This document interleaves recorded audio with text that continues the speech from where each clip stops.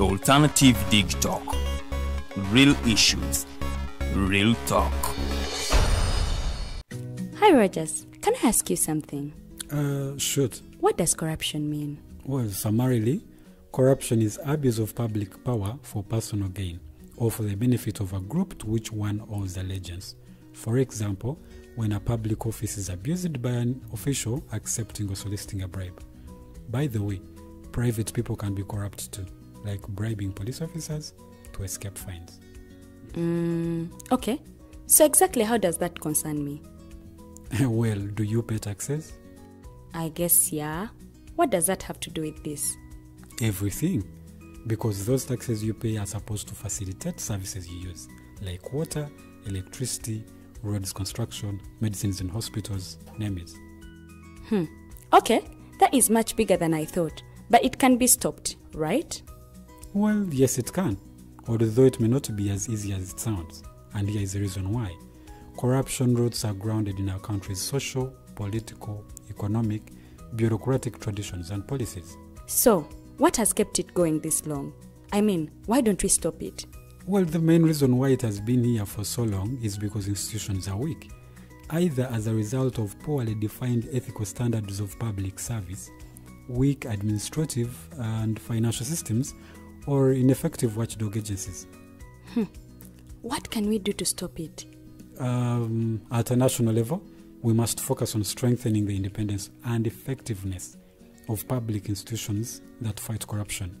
At a personal level, we must commit to never giving a bribe. I promise I'll never give a bribe. Well, that's a great decision you have made. Me and you now have to spread this message to all our friends.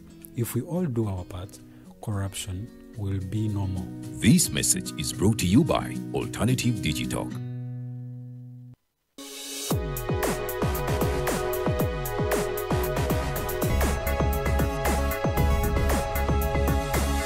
The Alternative Dig Talk. Real issues, real talk.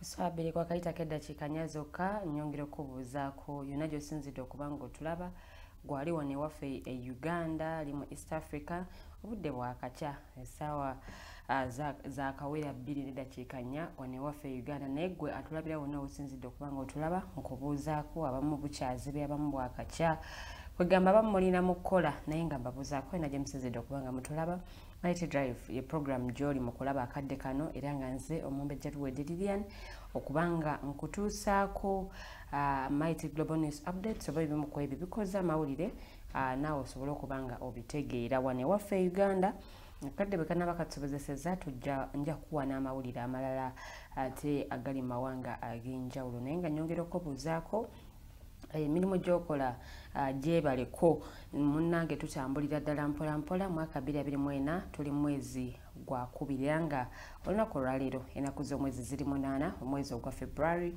omwaka 2024 tutambula mpola mpola kansobire nti naawe eyo embeera bwetyo bweri tuli butereevu ku peegi zaffe The Alternative Uganda okuno kosane Digital TV gye mikulu kosobola okuba nga otufunira ku Facebook so nga ate YouTube channel yaffe eri The Alternative Uganda saba tutambule ffenna ate okutuuka kyo we tunagiwunzikira ku ssaawa 4 ez'akalasa mayanzi nga tugenda kuba twegattiddwako omukyala Hasahia Sovereign omukyala ono nno ensonga z'abavubuka mu district ye Butalijja ye ku kakiiko akaliko nga secretary so kwe tulina mu studio olunaku olwaleero akakiiko k'ebyokulonda Kafulumya roadmap gye buvuddeko naye bw'obanga otunuulidde bo abavubuka ba considering bo balekebwa tayo. So ensonga ezo tugenda kubanga tuzoogerako era gwe ayagala okubeera ekitundutundu ku program butereevu ku pages zaffe wokawo enzo tusanga mu comment section osobola okuteekayo endowooza yo. Waliwo abamu abagamba mbu ku YouTube muteekayo naye oluusi endowooza zammwe tetuzisoma naye munnange YouTube tetubeera live wabula shows zigendayo later era bw'oteekayo comment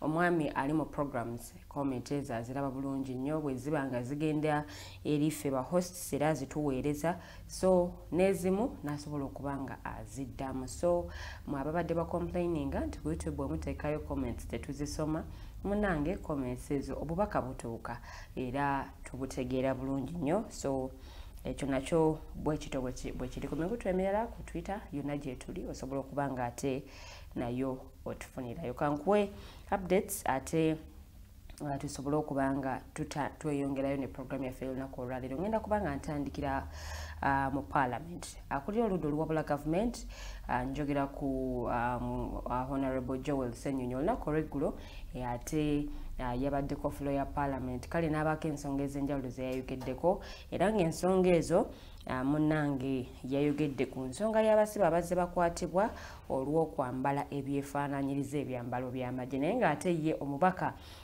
omukyalo wa Kitgum Lilian Abel munnange ate nno yayambadde ekyambalo kino eky'amagye.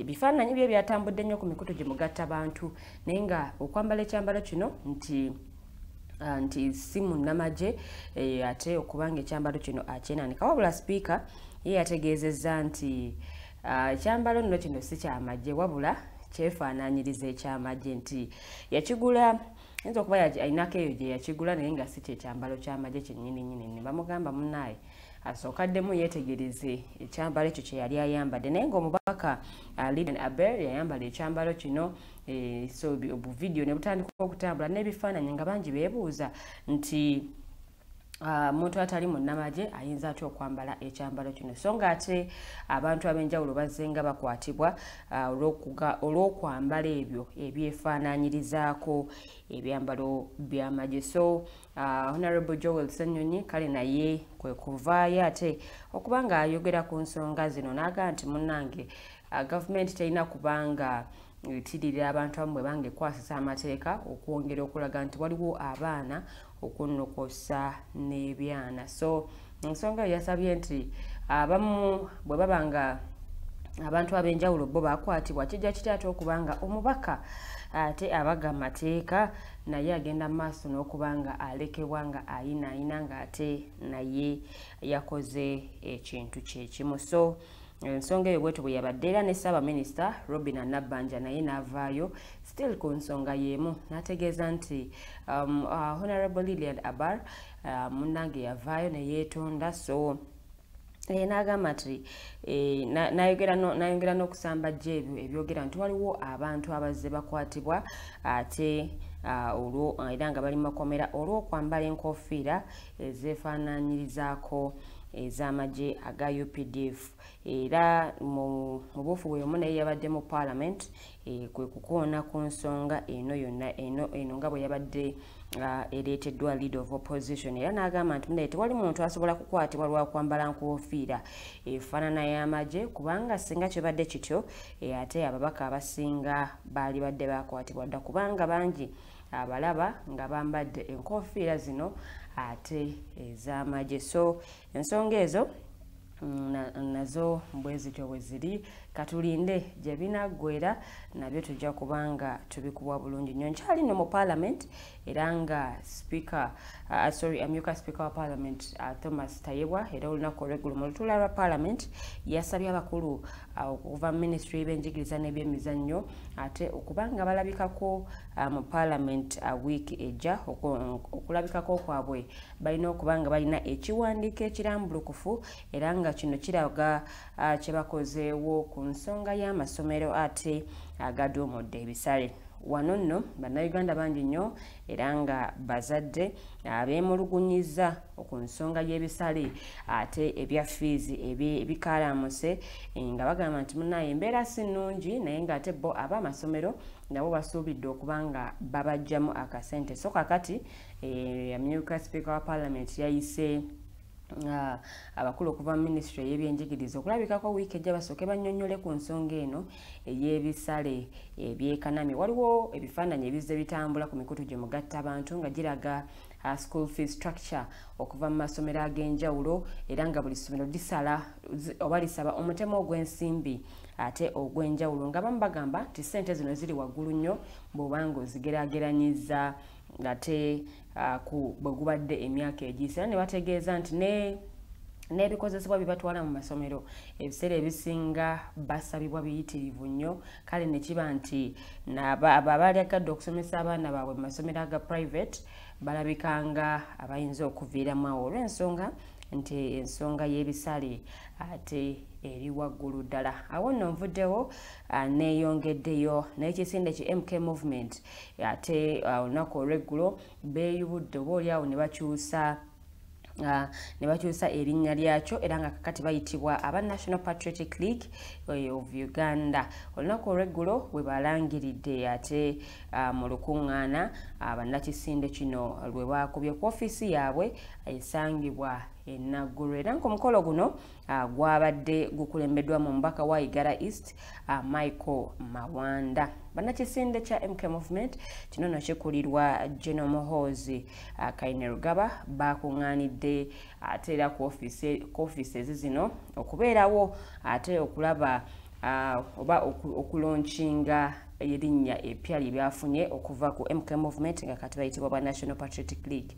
Omukolo guno gwetabiddwako abana NRM ab'enjawulo kwabaddeko ababaka ba parliament kwabaddeko ne baminisita ab'enjawulo era nga bamu bagamba nti newankubadde nga bana NRM naye ate nawano webali nnyo era nga bagenda kuba nga batambuza ekisinde kino mu maaso balina enteekateeka oba oliawo mbuze bagenda okuba nga bakola ku mwaka 2026 mbo nabo baagala kuba nga basimbawo candidate ate mu kulonda okwo naye nga omukulu Twaha Kagabo yabaddeyo ku mukolo guno yabaddeyo n'ategeeza nti ye munnakibiina kya NUP wabula mu MK movement mwali naye ng'ate ayagaliza NRM ebirungi so n'ategeeza nti gye bujjako awo maaso agenda kubeerera ddala ate officially owa National Patriotic League. Ku mukolo guno yabaddeko nnyo era nga yabaddewo nga omujulizi nga MK movement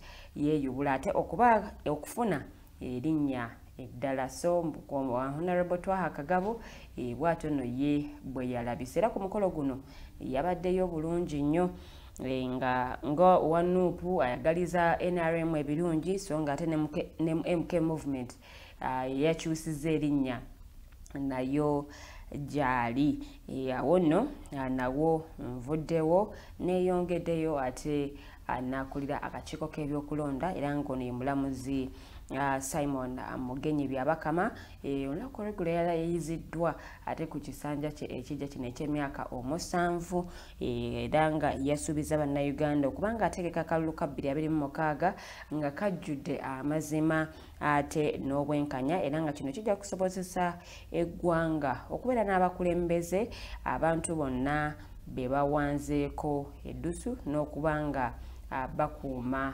obutebenkevu. Yalayiziddwa ne banne abalala 7 bwe bali ku pano eno era nga bano nno omukulembeze w'eggwanga ye yabalonda so bwe yakubye ebirayiro ate kwe kubanga ayogera munange obubaka obwo babadde ku kooti enkulu era ono nno gye yakubidde ebirayiro bye naye mu buufu bwe bumu minisita w'ensonga za ssemateeka okunnokosa n'esiga eddamuzi njogera ku Norbert Mao yategeezezza nti ekizibu ky'ebyobufuzi bya Uganda si kakiiko ka byakulonda ng'abasinga bwe bakasongamu olunwe oba ng'abamu bwe balowooza wabula n'ategeeza nti bannabyabufuzi nsonga y'abannabyabufuzi ate nno munnange eya buli muntu okwagala okubeera omuwanguzi ye bwe buzibu ate obuli bwe still yabadde ku mukolo gwe gumu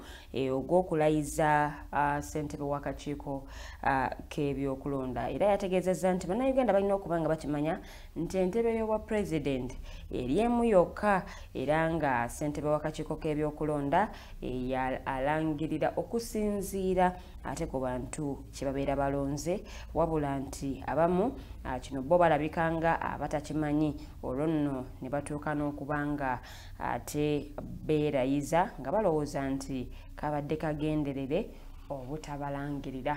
Okwogera bino era still nga bwe nkugambye yabadde ku mukolo ogw'okulayiza ssentebe w'akakiiko k'ebyokulonda Mulamuzi Simon Byabakama. Awo nawo nvuddewo eddakiika ziri 17 zakaite ku ssaawa 2 z'amakyagollako olwaleero Mighty Global News Updates ze ngenda mu maaso n'okubanga nkuwa. Bwe tunaawunzikira tujja kwegattibwako omukyala Hasahia Sovereign twongere okwogera ku nsonga ez'enjawulo ez'akakiiko kana ak'ebyokulonda ne roadmap gye baafulumya abo abavubuka mwe baba considering oba babasuula wabbali. So tugenda kuba tutambulira awo ne munnange Rogers tulya habwe. Neyongeddeyo mu updates endala bo bannaddiini nga bano nno bali wansi w'ekibiina ekibagatta ekimanyiddwa nga Interreligious Council of Uganda basabye gavumenti ate okubanga ebawaayo obuyambi bw'ensimbi zino nno nga zakubayambako okutuukiriza obulungi emirimu gyabwe era nga bano bategeezezza nti bakola kyamaanyi bwe kituuka kukulaakulanya eggwanga wabula nga kino kisobola okusingawo singa babeera nga baweereddwa ku buyambi obw'ensimbi. Abakulembeze b'eddiini bino babitegeezezza abakulu mu kakiiko k'obwenkanya bwe basisinkanye olunaku olw'eggulu. Basabye munnange babeeko obuyambi bwe babawa okusobola okutambuza emirimu gyabwe nti bakola omulimu munene nnyo.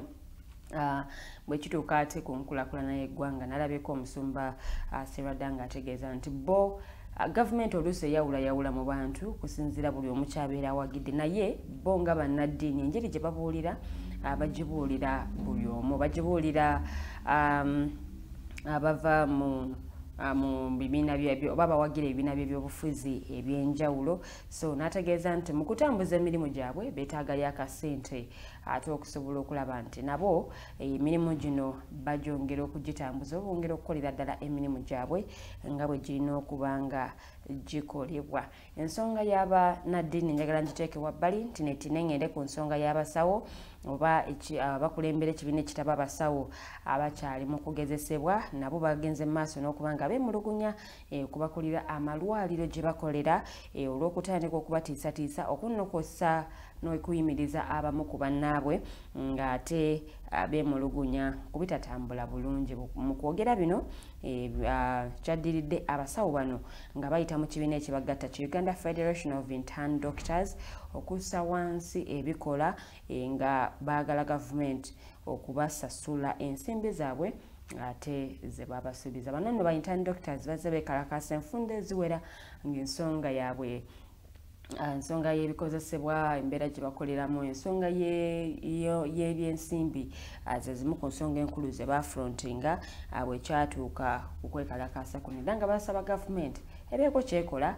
ate ku nsonga zaabwe. So tukyalinze ensonga ezo nazo gye zinaggwa era naye ng'awo nvuddewo neeyongeddeyo ne minisita omubeezi ow'ebibiina ebiwoze by'ensimbi Haruna Kyeyune Kasolo yakalaatidde ate bannayuganda naddala abakyala munnange obutabongoota okubanga bazuukuka bakole kubanga y'engeri yokka gye bayinza ate okwejja mu bwavu konno kwossa n'okwekulaakulanya. Minisita Kasolo yategeezezza nti abakyala basobolera ddala bulungi okukolagana n'abaami baabwe ate bwe kituuka ku byenkulaakulana era n'abasaba okubanga munnange bakola ebibiina eby'enjawulo basobole okuba nga bakolera wamu. Yabyogeredde kyannamukaaka ate bwe yabadde nga asisinkanye ebibiina eby'enjawulo n'okuba nga abategeeza ku nsonga ya PDM na butebe basobola okuba nga baganyula mu nteekateeka eno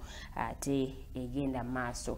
njagala ate updates zaffe nziwunzike n'abalunzi mu district y'e Nakaseke bano nno nga bo basobeddwa eka ne mukyalo. Ensonga y'obulwadde bwa kalusu mu nte efuuse namulanda ng'amabere gambwa era nga kino kiviiriddeko districts ez'enjawulo ate okuteekebwa mu karantine okuba nti ente ndwadde ate nga ebiva mu nte byonna tebisobola okuba nga bitambuzibwa okwewala okusaasaana kw'obulwadde buno. Kakati bo abalunzi nga bwe nkugambye mu district ey'e Nakaseke ge bakaaba ge bakomba olw'ensonga nti essente ze baalinga bafunamu ebyo ebiva mu nte omuli amata n'ennyama kakati tebakyazifuna olw'ensonga nti waliwo obulwadde buno obwakalusu. Kale ne wabanga ebyenfuna byabwe byagootaanye era nti n'essente ezizza abaana ku masomero nazo bawammantampammante era nga bagamba nti gavumenti yali badde baako kyekola ku nsonga eno okusobola okuba nga bafuna eddagala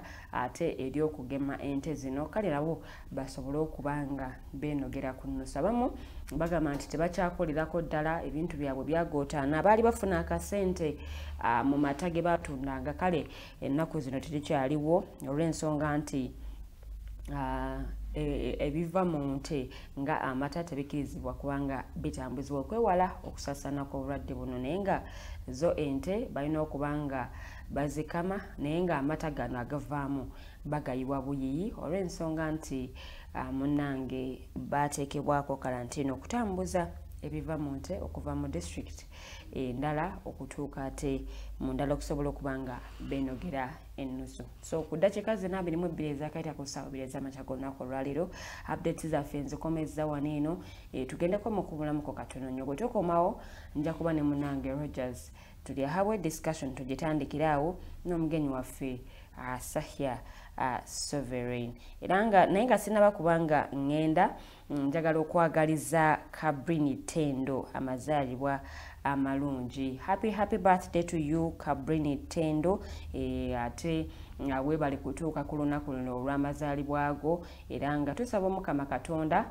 ate ayongere okuwangaza n'okuwa obulamu osobole okunyumirwa ate obulamu bwo obw'omu maaso. Happy birthday to you Kabrini Tendo olunaku luno lw'okulizaako amazaalibwa go. Tukwagaliza mikisa myerere nga Digital TV era nga tusaba Mukama Katonda akwongere okuwa ebyo byonna by'osinga okuba nga oyaayaanira. Happy birthday to you Kabrini Tendo, mikisa myerere gye tukwagaliza.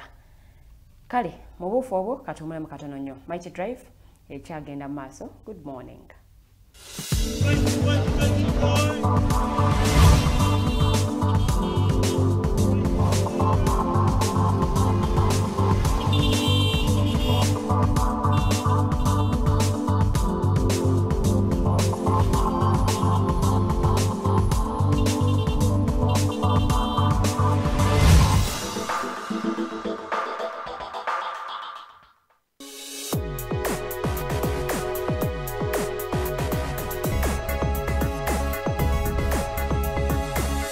The Alternative Dig Talk.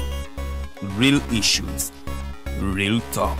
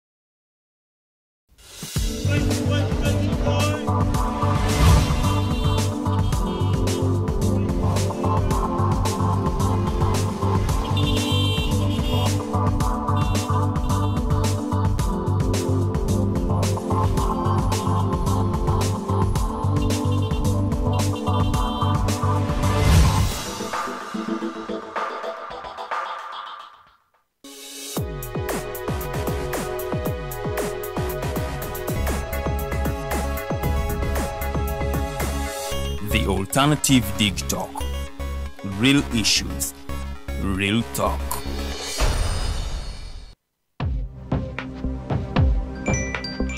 But at the church, Tawali man, what's up? man, can you imagine people just dump everywhere? Someone drinks water and throws the bottle wherever. Come on, Rogers. What else do you expect people to do with an empty bottle? Simanya now, do you know that plastics take at least 450 years to decompose? What? That's a long time. Exactly, because plastics are made out of a lightweight and flexible material that doesn't decompose easily. And plastics everywhere in the environment cause plastic pollution. What is plastic pollution now? It is the accumulation of plastic waste in the environment, like bottles, polythene bags, straws. All of these contribute to plastic pollution. I have been using them without knowing their effect. Yeah, a lot of people have. Plastics are a danger to the ecosystem, both on land and in water.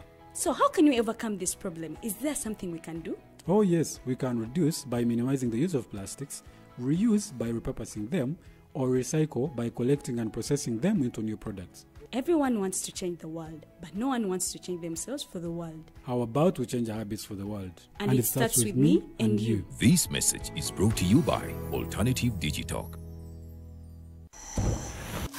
Are you craving for that special meal that will entice your taste buds and leave you with lasting thrilling memories? Look no further. Spice Island Bulenga has got your answer. Natural, fresh and delicious juice, the best meals. Don't miss our daily specials from Monday to Sunday.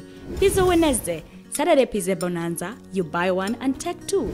Come dine with us and feel the experience. We are located at Prime Shopping Center in Bulenga, Mitiana Road. For inquiries, call us on 0704 11 1720. Spice Island, we treat your cravings.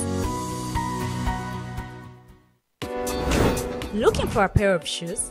Les Hub Stores has a wide range of selection for unisex footwear. We have the best quality of all brands at pocket-friendly prices, and we make deliveries countrywide. Just place your order or reach us on 0772 08 0090. You can also check up at Les Hub Stores on all our social media platforms. Les Hub, craft your own footprints.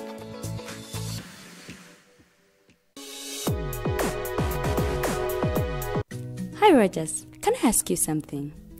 Shoot. What does corruption mean? Well, summarily, corruption is abuse of public power for personal gain or for the benefit of a group to which one owes allegiance. For example, when a public office is abused by an official accepting or soliciting a bribe. By the way, private people can be corrupt too, like bribing police officers to escape fines. Okay. So exactly how does that concern me? Well, do you pay taxes? I guess, yeah. What does that have to do with this?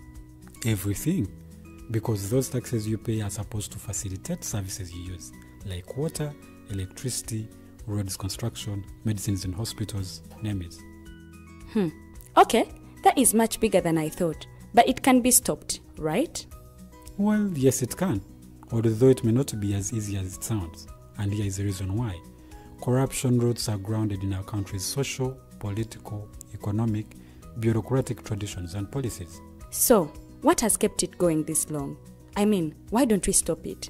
Well, the main reason why it has been here for so long is because institutions are weak, either as a result of poorly defined ethical standards of public service, weak administrative and financial systems, or ineffective watchdog agencies. What can we do to stop it?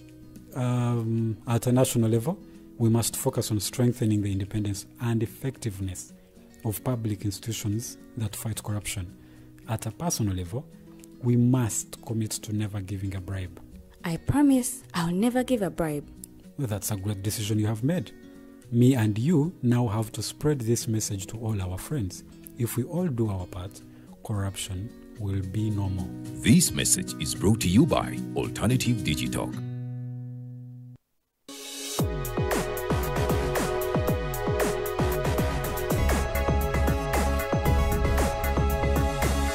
The Alternative Dig Talk. Real issues, real talk.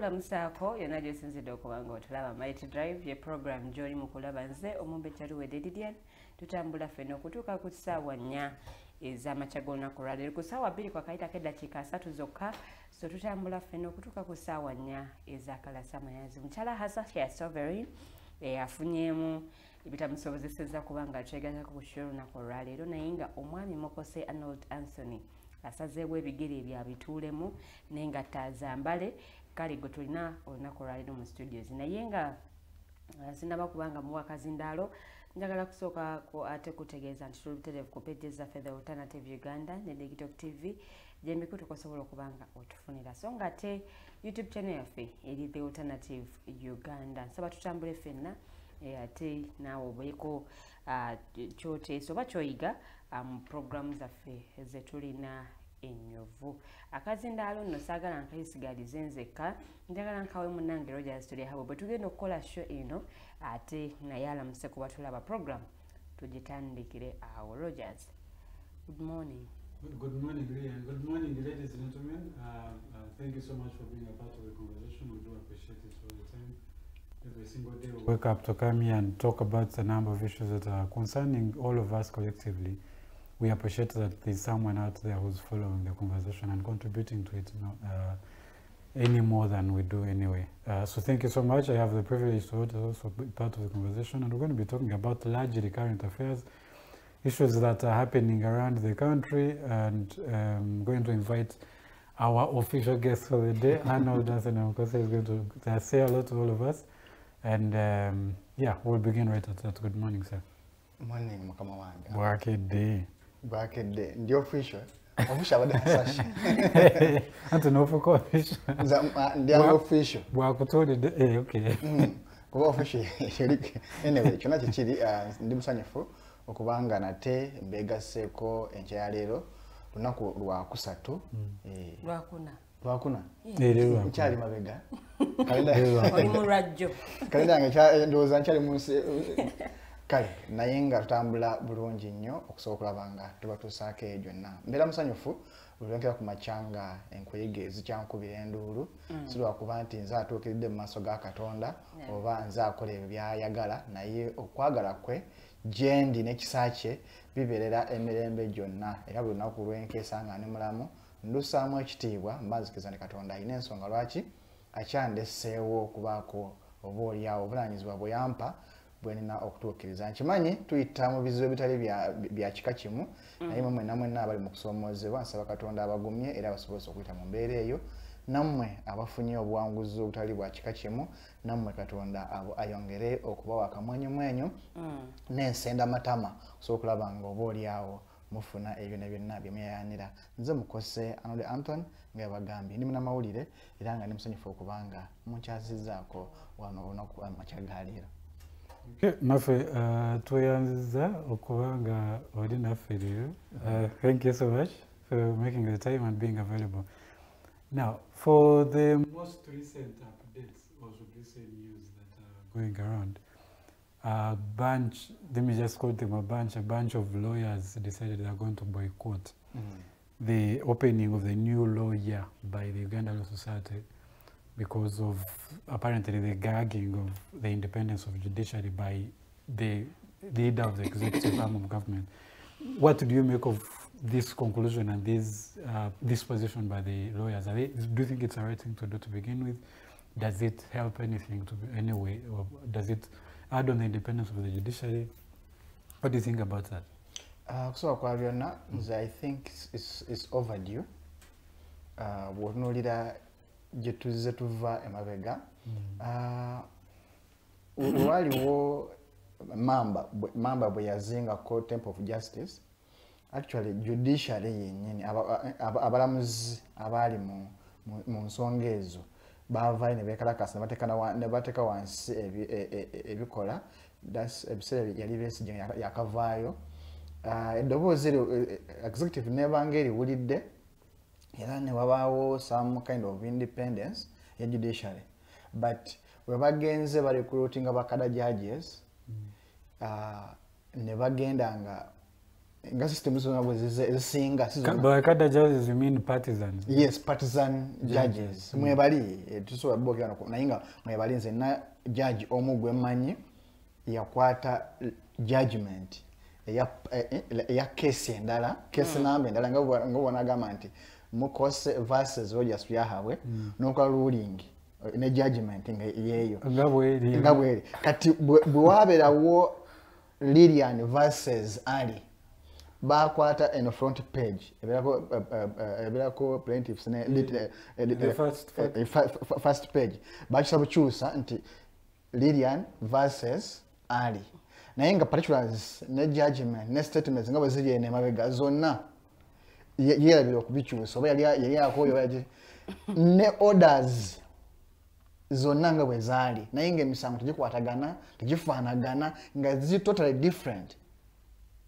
different n'omusango olina agamba kati niwe nakola apiiru olaba like nga naye aweddemu ssente n'agamba kati apiiru ejja kunondera ssente naye ffe we were shocked so nti mu mbeera eyo nze first of all nasanyuse okubanga at least waliyo ba lawyers si bonna era eriyo abakyalya mu ngalo za si kibi okulagana gundi zino arms okolagana it's not bad because bonna bakola mu government yemu but okolagana on principle nti wabanga waliwo ensonga etagisa okutuula wamu muwogerezeganye naye tufunye obuzibu nti buli system egenze emiribwa so nze ndowooza nti kana akabonero because emabega basoose kooti yasoose okuyimiriza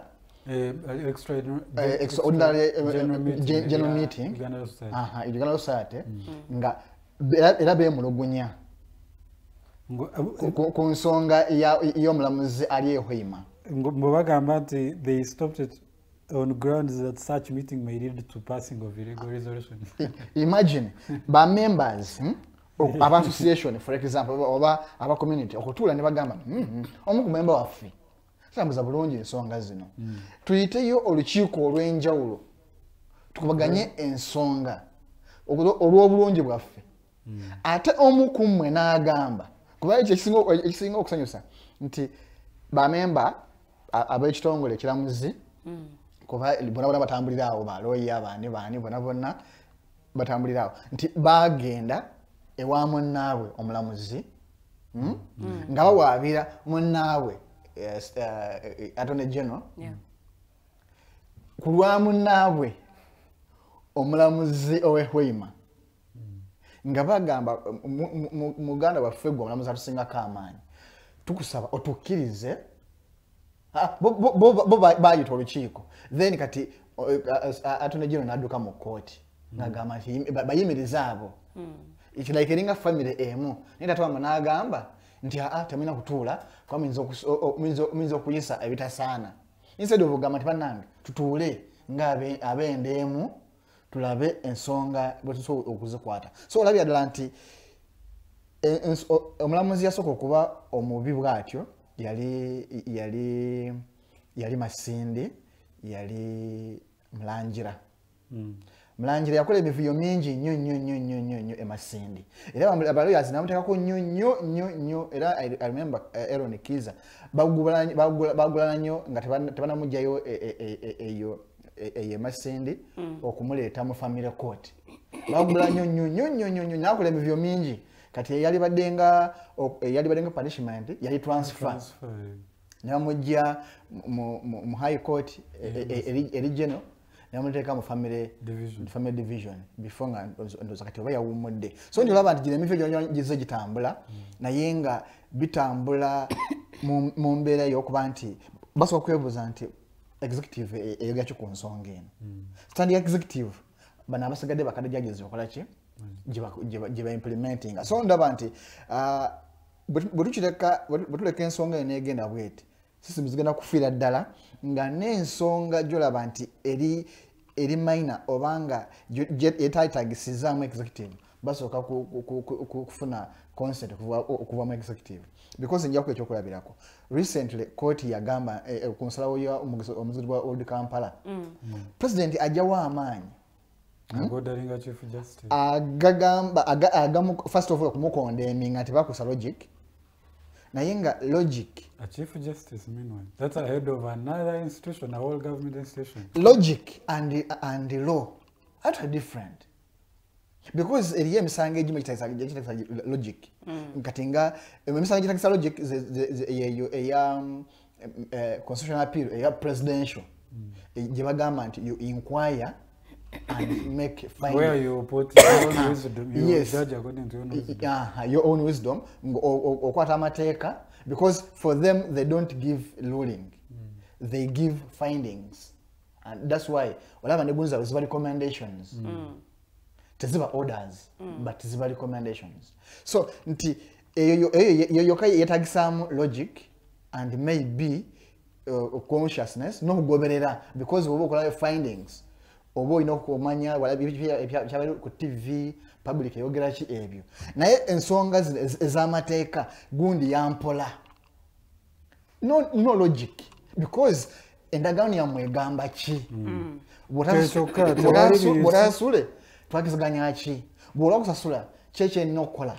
Gwe n'ogamba president n'ovaayo n'ogamba n'okondemminga. So nze ndaba nti gye tugenda mu maaso awo ndowooza bwetesiba ebbiri tuyinza okuba nga tugudde mu kabiga akanaabira akazibu ak'okuvaayo. So si binamateeka nnyo, sibimanyi nnyo, sijja kudibetinga nnyo ebyo kuba nze ng'omuntu wa bulijjo ina wenkoma because si binamateeka, but okusinza bwenzongobera ebintu bino ndowooza ke kaseera ffe nga bannansi twekubira naffe tubeegatteko because naffe tulina bano nga bannayuganda kugamba nti abasawo beekalakaasa ebyo byabwe abasomesa beekalakaasa ate nze ne musawo tonga abasawo baffe naye nga first of all nga tonagamba nti gwe abasasula oyo omusawo gwolabanga entaani ajja kuvaayo agenda mu private hospital oyinza okuba nga oli mugagga togenda public naye bw'anaaba qualified enkeera agenda kuba mu private gy'osula naye nga byalina okufuna afuuka omusawo ajjudde teyabifuna agenda kutuuka gy'atuuka nga half-baked. Bw'aba musomesa neyekalakaasa ajja kujja kusomera atuule ku nkomerero y'omwaka omwana atule ebibuuzo naye nga tasomye naye nga osasudde school fees omusomesa ajja kujja atuule n'omukasa ayingire anti mwesomese ajja kutuuka awo n'ekiboozi kuba talina abasomesa abamu nga batali mu mulaalo esomesa mujje nemukuba mboozi so nti embeera ejja kusigala ng'ekula. So nze mbadde ndowooza tuleke kulowooza nti byavaayo kutugambako tatwagala ensobola ekwagala ebiseera ebisinga boycott yabwe ina impact yonna. Nze ndowooza lwakuba nti abanagala tulina obunafu bumu omuntu wekalakaasa leero n'enkya ne luli omugamba batutamye but before saying batutamye ensonga eyebekalakaasiza erimu eggumba webanga bazze bajja kalakaasizaako yali ekolebwako ko then bano nga backtracking nga beefuula naye nga yeetuusibwako ebanga waliwo byabasuubiza byabaweebwa nti just bano beefudde bwefuuzi because obuzo tulina bagenda ne basuubiza wano olina alinde omwaka ogusooka nayinde ogwokubiri ne budget gye babasuubirizaamu neggwako sina kiri ne ssente ezo ne ziddayo mu kofa nga bagamba tezakozesebwa naye nga balina okuzifuna baaliwo. So nze ndowooza nti nze nga nze ku mbeera nga bwetambula kaakano nze ndowooza balina eggumba era naffe nga bannayuganda tulina bawa backup na buwagizi because bwetuleka n'ebigenda bajja kuba demoralized ate kikosa ggwe omunayuganda before even paying the tax kikosa ggwe nga munnayuganda because bwona agamba bawa omusaala naye ng'ate gwakwata mu nsawo oyagala services ezo ogenda kutuukayo ebizimbe ebigwa nga bainginiya ababasomesa tebalina mulaalo kiwunzika kidda waffe omwana omusawo batukuba eddagala effu nga tamanyi nakyakkola bwewuli abalekamu ebintu elements mu operation nosigaza kino mu lubuto because ebiseera bye bayigamu ebintu bino they were demoralized. So ndowooza ffe ng'abannayuganda ke kaseera twekwate webaawo ensonga before condemning victim so let's first analyze their issue before victimizing them. Ndowooza mu communique abo gye baafulumiza way forward in fact let me just read the way forward. Bagambye we cannot have an independent judiciary minus a robust and active bar association. The equation is unconstitutional. Therefore, our colleagues at the bar must be prepared to join all efforts to push back against this obnoxious gag order. And the first step is to heed our call to boycott the judiciary's invitation to their so-called opening of the new Looya event slated for Friday 9th, meanwhile tomorrow, February 2024. It is cynical and disingenuous to gather with those that block our gatherings in the name of people-centered justice. That is one. Second, the second step is to condemn all persons and authorities plotting to gag Uganda Law Society members' meetings, reminding them that censors do not win. Censors are always resoundingly defeated in the course of history. We are confident that this manifestly void injunction will also have a short-lived and disgraceful voyage to the dustbin of history. Lastly, it bears repeating that the purpose of this judicial aberration is to muzzle members' voices and render the Uganda Law Society obsequious towards the powerful and arrogant towards the weak. We must resist. So they have resisted. There are 14 lawyers who signed. Good enough. These are senior lawyers. Yeah. Peter Walubiri, Muhammad Nikiza, Peter Odulu Anthony, George Musisi, William Muhoozi, Chirunji, these are senior lawyers.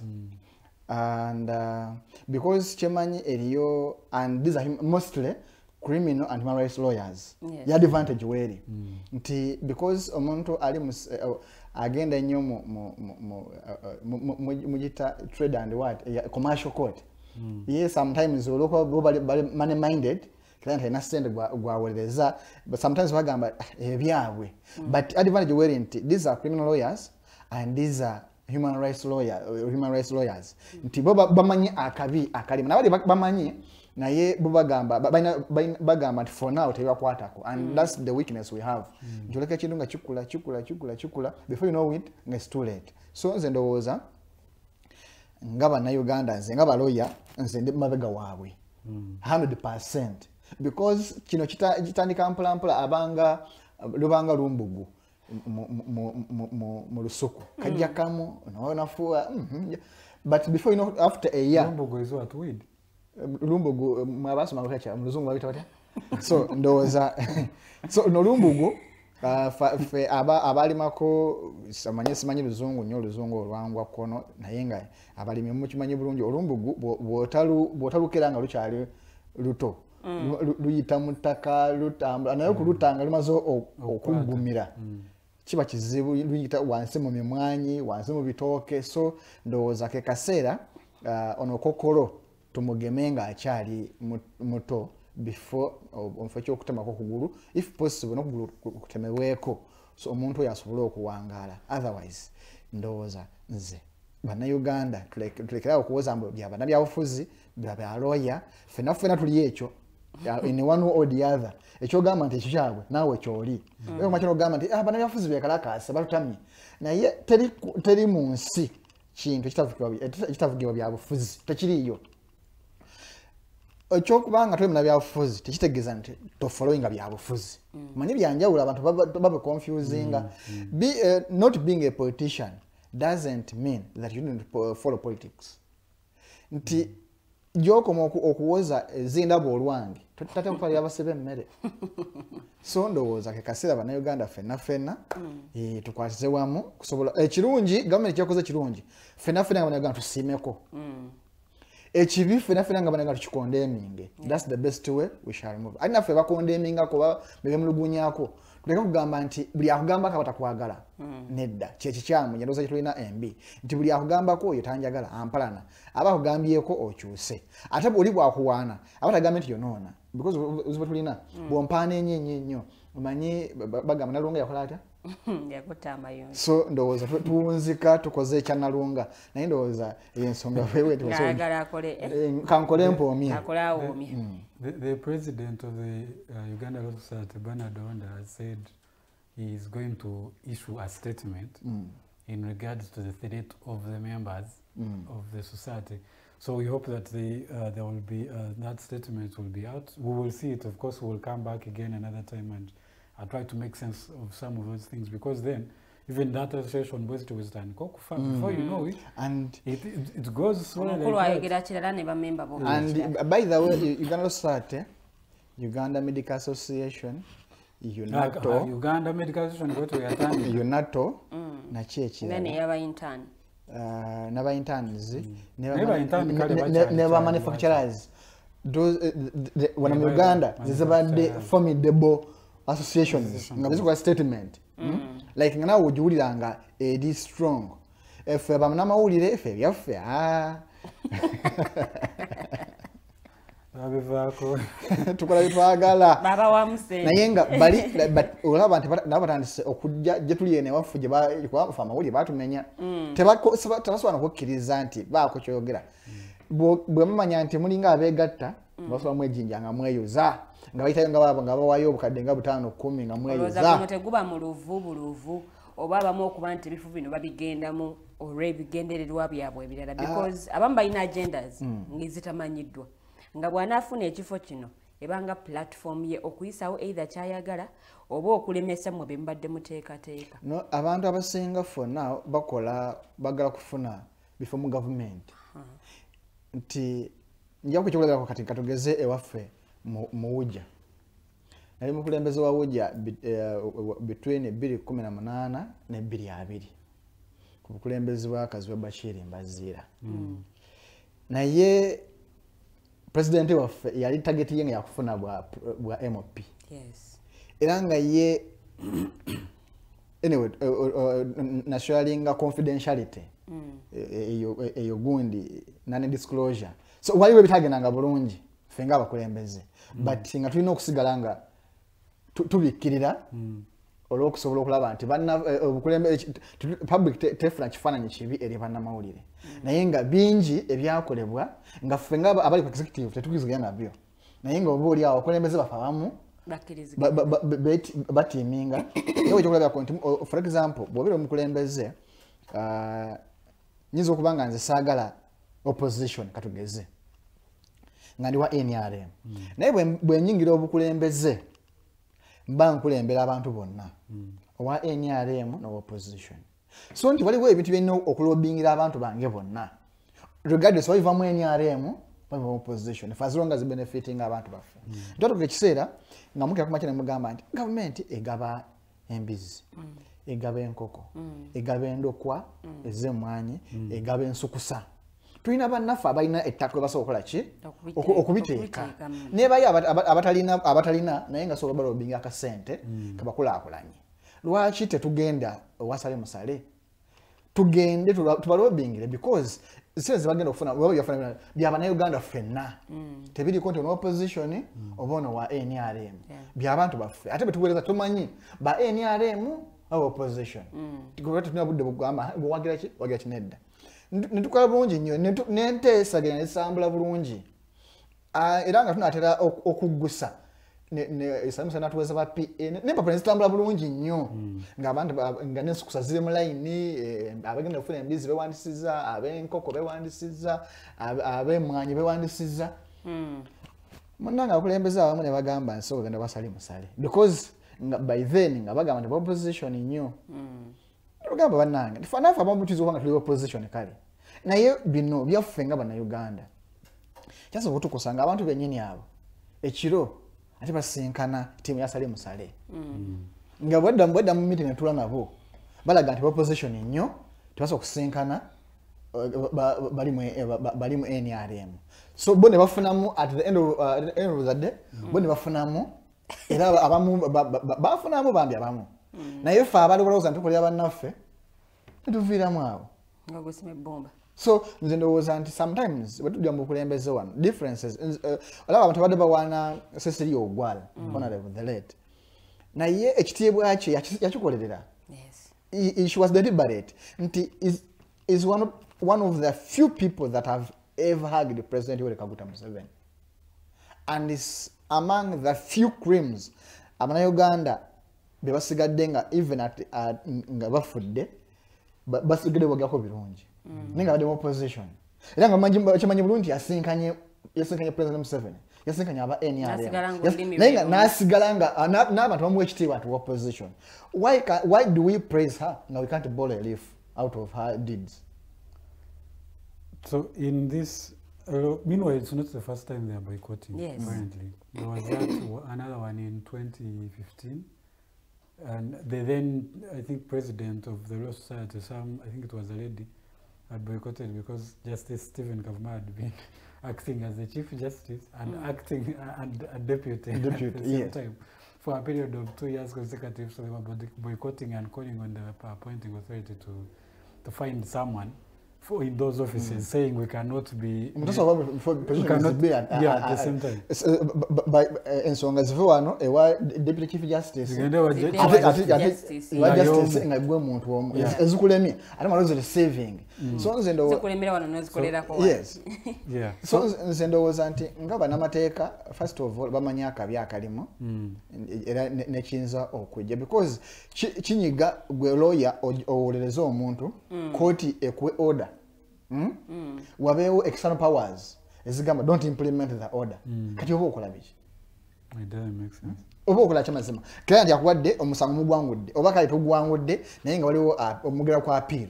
Ate oba oli awo nga wava ku order nalanga egamba eya appeal temugiwuliriza. That goes back to the independence of these arms of government. So nze nti ababalonda abalonda. So kati omunayuganda ali wansi eyo njagala okuyima akafaananyi obadde ogugulana ku ttaka lyo. Kooti egambye nti ettaka likuddire.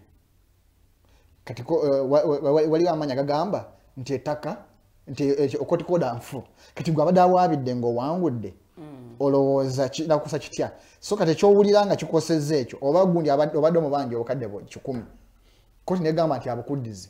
Naye kooti ne wabawo agamba nti invisible hand egamba nti ez'ekikumi tozimuddiza era gwe omusango gwali mufu. Gwe munnayuganda ali wawe atulaba. Kikyowulira muli ekyo tugeza kugamba nti what about independence eyo?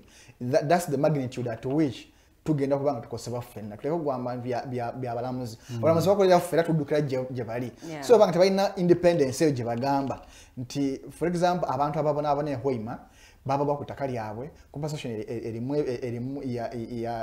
erimu embiranye bagiwakanya naye omulamuzi owadde order munaku 4 nga tebawuliriza nobawuliriza naye bagamba nti sebo nga kino mu mateeka tekibangawo okukowadde adde munaku 4 ogwakoze otya amangu ago okuwa rulingi ku misango file zolina enyingi ennyo manyi eriyo omusango oguba ne complaint or plainting ya pages 2-3 nga ne difference ya page emu ogusobola n'okukola bwebanga for example nga bill application linga bill application iyo nyangu nnyo because ground ziba page emu ku 2 it's understandable naye omuntu nakola plaint ya pages tugeze 4 when you have a difference ya pages 6 nga kuliko affidavits kuliko evidence lists naye nga bugato mugatte gwa pages katugeze nga 2 ngamba nti munaku 4 siko musango kagwolina ngamba nti munaku 4 owade ruling naye nga nabano tobawuliriza engeri expert so bwava kwemulugunya n'ogamba nti ate beyisiza sibulu nti ate bakola kikyamu nze ndowooza ke kasira fena nga bano Uganda twekubira enduulu. Okay. Katusoke tugendeko mukumbulamuko katono nnyo Mighty Drive program gy'oli mu kulaba mukadde kano bwe tukomawo discussion ekyali nene ensonga ez'okwogerako mu ddiiro tukyalina mpitirivu so bwe tukomawo tutandikirawo wennyini.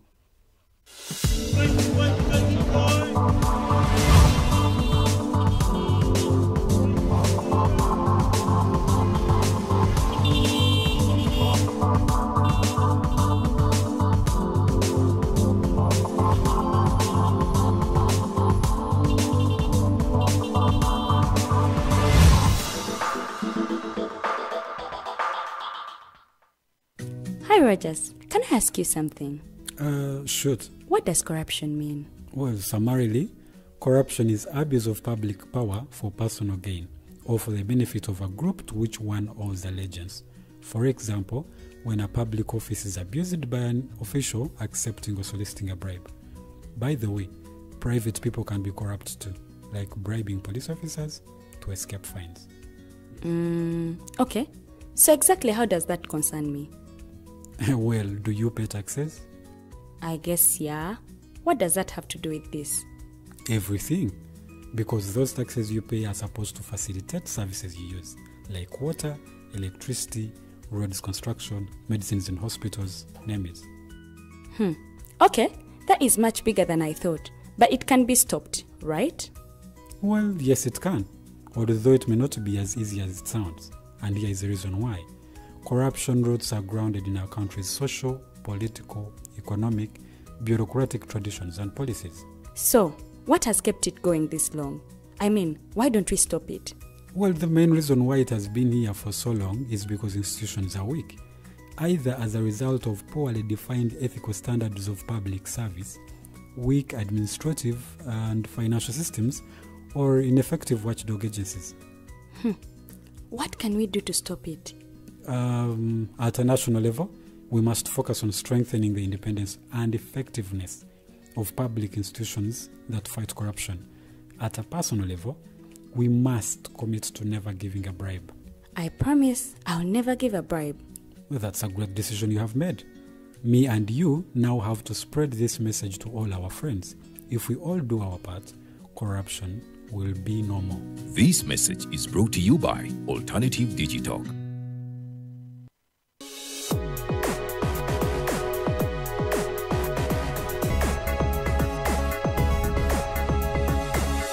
The Alternative Dig Talk. Real issues, real talk.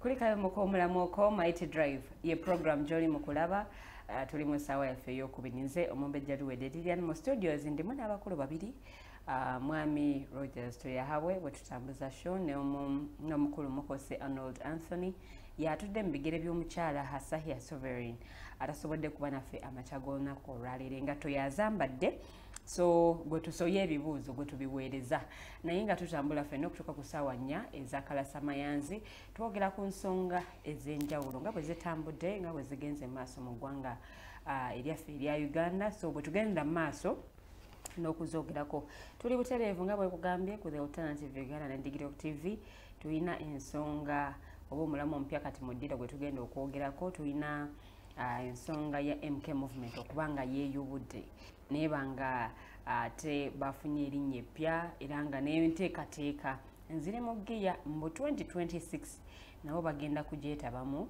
njogera ku kalulu ka 2026 bateekateeka mbu n'okusimbawo agenda okuvuganya ku kifo ky'omukulembeze w'eggwanga oba oliawo n'ebifo eby'enjawulo omukolo guno gwabaddeko abakulu ab'enjawulo gwabaddeko ebikonge eby'enjawulo okuva mu kibiina kye National Resistance Movement naye ng'ate ne mu Patriotic League nayo ate balagidde ddala nti nayo gye bali nnyo bali wano bali mu NRM bali na wano abamu bagamba nti taamu eringa egenda nabo beetaaga okubaako ate force endala gye baleeta abalala ne bagamba nti mu NRM gye bali naye na wano ate nawo basazeewo beeyubulire wano naye twagala tutandikirawo discussion yaffe y'olunaku olwaleero ekibuuzo kye njagala okusooka okuwa mwami Mukozi NRM wano weegwiridde oluvannyuma lw'ebbanga lyemaze nga weeri njogera ku National Resistance Movement because ebikonge ebimu oba otunuulidde biringa ebitandise okuvaayo okugjayo ebigere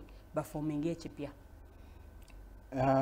NRM kyemanyire yabagira okunyiiga naye NRM eyongedde maanyi si kwe kugwa kwayo ebikonge binene nnyo opposition bagenda kunyiiga naye emivuyo omulugube omululu obuteyagaliza obunanfuusi basudde opposition balina cause ennungi naye ne bagifumba bagamba ensibambi yadibya mutere nti balina cause ennungi era nga bannayuganda bakkiriza mpaka nakati bakyabakkirizamu naye bw'otunuulira engeri gye bepakeginzeemu etandise okuwa NRM amaanyi because tukize tugaane NRM yabadde egudde tukirize tugaane NRM yabadde egudde but already eno PROU Patriotic Region of Uganda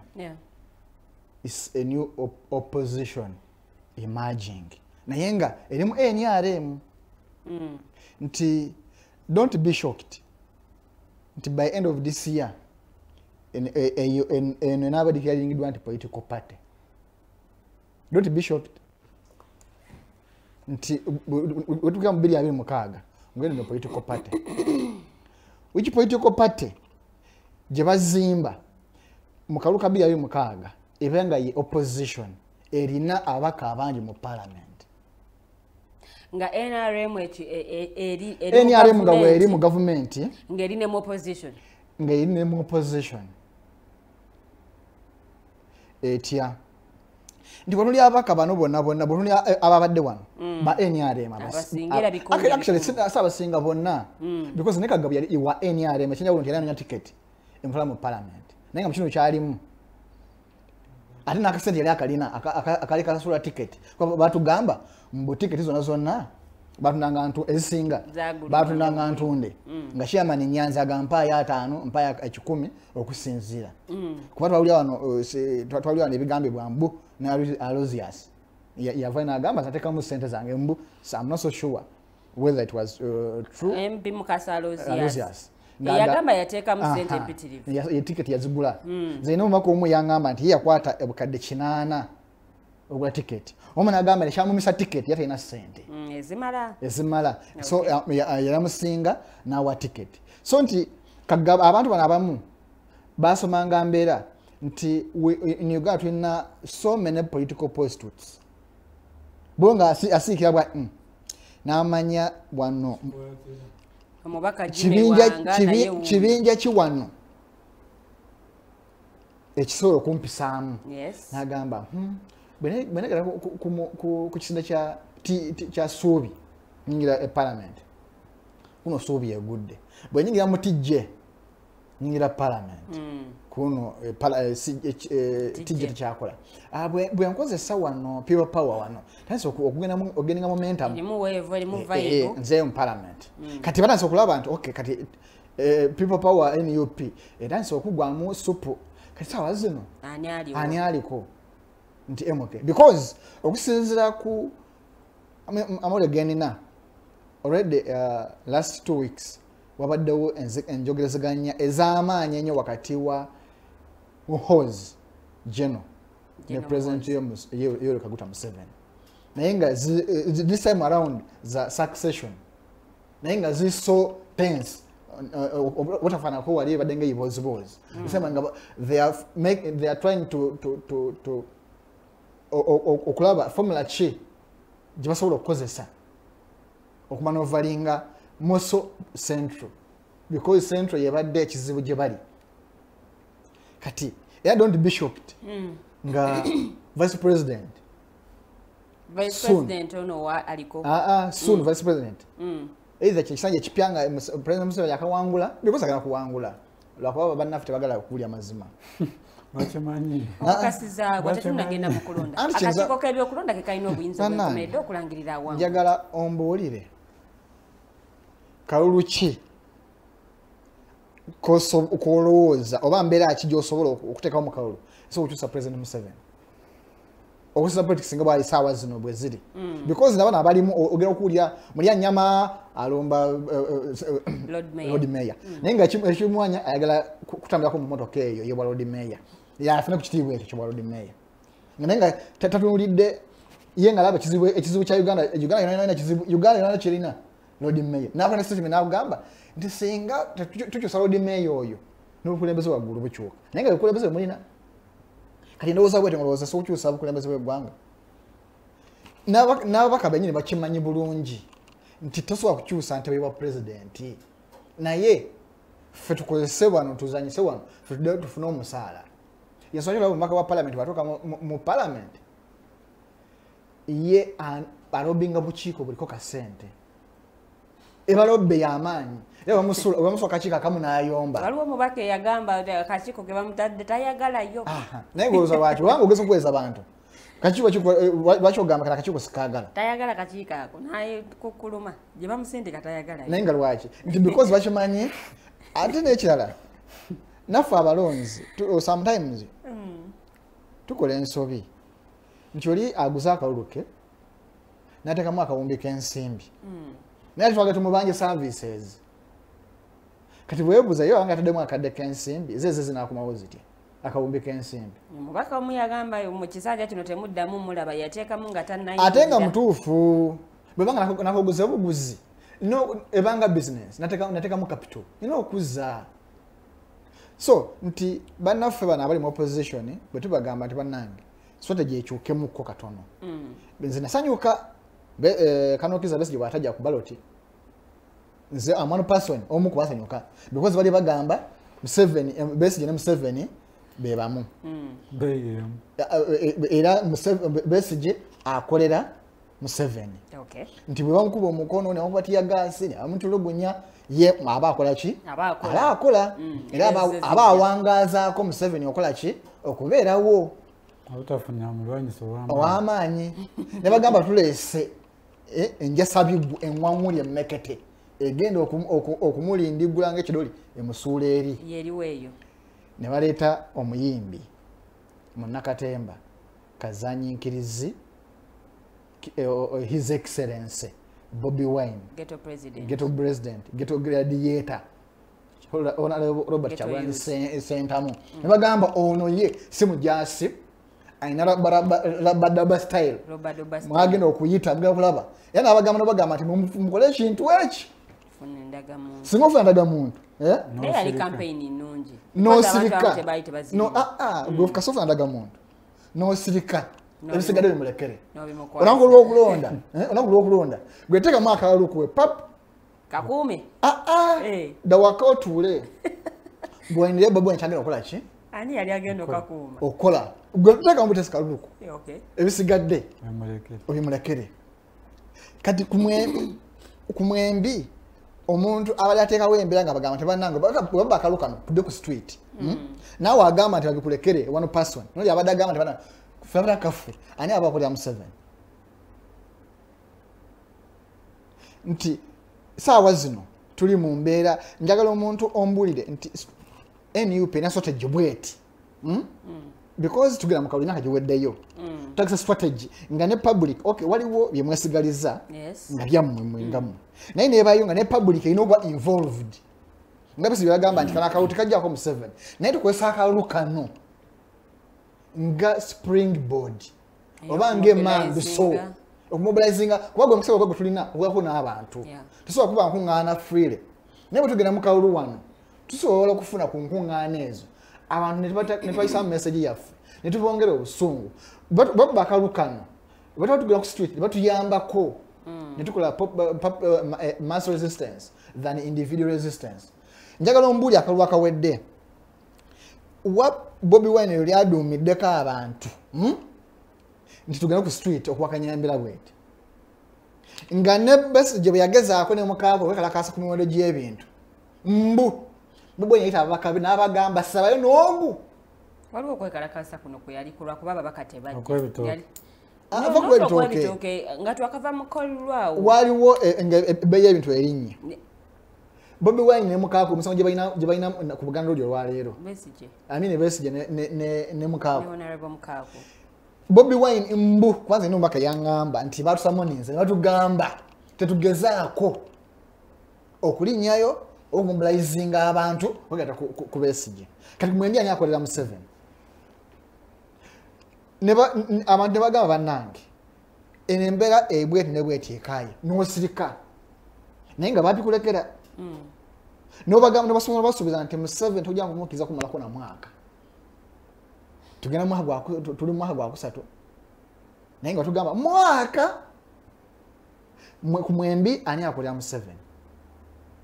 So nze ndowooza nti naffe nga abagala enkyukakyuka. Tetukoze kima amaziga g'Abannayuganda. Kuba kati omuntu tukize tugaane bw'otulya mpuga engeri abadde akuttemu ensonga z'abaana ba political prisoners. Ebadde ya kintu kikulu nga ne gavumenti atandise okwekola ki okugifiiringa. But because of intrigue, selfishness, ne mugamba nti oyo tatuwulira tumusuule. Siganye njagala ombuulire. Did Museveni, President Yoweri Museveni, sorry, obutamuwa kitiibwa kye. Lunaku luyakera ku makya. N'agamba nti ebusoga eyo eriyo emivuyo. Naye gundi ono simwagala. Naye yakola obulungi n'amusuula. Museveni aba n'abantu be ng'akimanyi nti ono simwagala. But because of a big picture, kagira abeerawo. Nti politically, tulina ebintu ebimu bye tulekawo.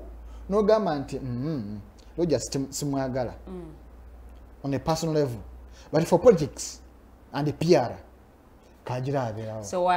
So to you, olowooza nti Honorable Mpuuga yali sigadde nga leader of opposition. Nze kunze. Bayagadde ku leadinga by example. Because kankubuulira amazima. Kigambibwa mbu Kezia yayita Bobi Wine. Ne mugamba bw'oba okyusa Mpuuga. Kale wa muwanga kivumbi. Omukati kiwatuuka okugamba nti w'omusiraamu aba asensinze. Buganda mbu neyita Bobi Wine. Ne mugamba munnange. Bonna Baganda, Ssenyonyi Muganda, ne Mpuuga Muganda. Naye ffe badulowooza tomukyusa. Kale bw'oba omukyusa wamuwanga kivumbi. Buganda kokasi netuula. Anti Mbo. Because situlayo eri. Situlayo eri. Singana nefunya kiwandi resolution nga signingbwako asoka kasa. Naye nange information yefuna abadde mu meeting okola ki bebampa. So omuntu asobola okukyusa information n'akuwa eri opposite. So yanswaki ngambye nti mbu am alleging because saliyo nange kyenfuna. No, yes, because bwobanga analysis nga funya kiwandi kisigningbwako it's not official. Obanga mbadde mu meeting ne batuwa official statement ekiziganyizibwako amusoka kasa. Mbu Buganda kokasi netuula ne bagiziganya nga all these naye kigambibwa nti Mami Babi nga bamuyita ye yagala Ssenyonyi okuwunzika nga Ssenyonyi alidde era bwe tuli wano Buganda mbunyiivu Mengo mbunyiivu kuchina ekikolwa Buganda kokasi nyiivu yansajja baba nekunga era bino byabaddewo mbu ekitebe nekisindika ejje mu Masaka nekunga naye professionally oba mu nkola ennungi bw'oba nga nze mukulembeze wa wano nga temunnajja nsobola kutegeezebwako because tuli mu kibiina kyekimu ate nze mukulembeze w'ekyo kitundu bweba Buganda n'okumanya nti atulina okay kunga weeri tugimanyi naye kibujjako ekyokungamba nti President Buganda tulina enteekateeka era li roadmap yaffe ABCD naye ne badispatching ejje ne ligenda e Masaka nga lyaga demoralizinga ababaka ba parliament aba NUP abo kiba kikulaga nti already stronghold tukize tugane NUP eri Masaka gwe musingi ogwa NUP Kampala mawanga magatte because buli kibencha byafuzi kiba n'empaji FDC yaina Eastern neba ne Kasese neba ne Northern era baida of opposition bali bavaawa stronghold yo weri gemanyi ko kotandikira era gabanga awali ebikonge Eastern Northern Kasese nga wewa awali ebikonge nti osoka onyweza wano toyaga kuluzingawo kasa wazino nkulayira bana abaana bansoye kwaita abaana naye akakabinja akasuubi tijje sawa yonna kandi kolawo force endala ngemenyawo NUP oba okosa NUP yennyini okusa kwa byonna Bobi Wine talina balonzi mu kibiina kya NUP alina abawagizi naye talina balonzi singa bali bateekawo akaba delegates nga Mpuga yeesimbyewo Honorable Louis Rulonga naye yeesimbyewo Honorable Bweni yeesimbyewo nkulagira Bweni ayinza okukwata ekyokusatu because alina balonzi okusinza mu bali abalonda ba delegates bali bagezi bamanyi politics Mr. Lumunga mulabanga omusiru mulabanga fala nga adduka adda wano simanyi awana principal naye yasomesebwa political science okuva nga akyali muto aze ayita mu mikono egy'enjawulo amanyi politics kyeki amanyi onigadye pesa Mpuga ebbanga lyamaze mu politics amanyi lyofuuka fala lyofuuka omusiru liro activating a system gwe musajja wattu wamanyira excitement yoyo ko oli kubivulu bakubidde engalo kyomanyi naye nga tomanyi kubala okubyenye no sikuba but that's the reality. I have a question Anoli. Do you mean to say, I understand and I appreciate the contribution Mpuga has made as the leader of opposition and he has done considerably well. That however does not mean that he has monopoly over wisdom of approach to the office of the leader of opposition and he's done the best.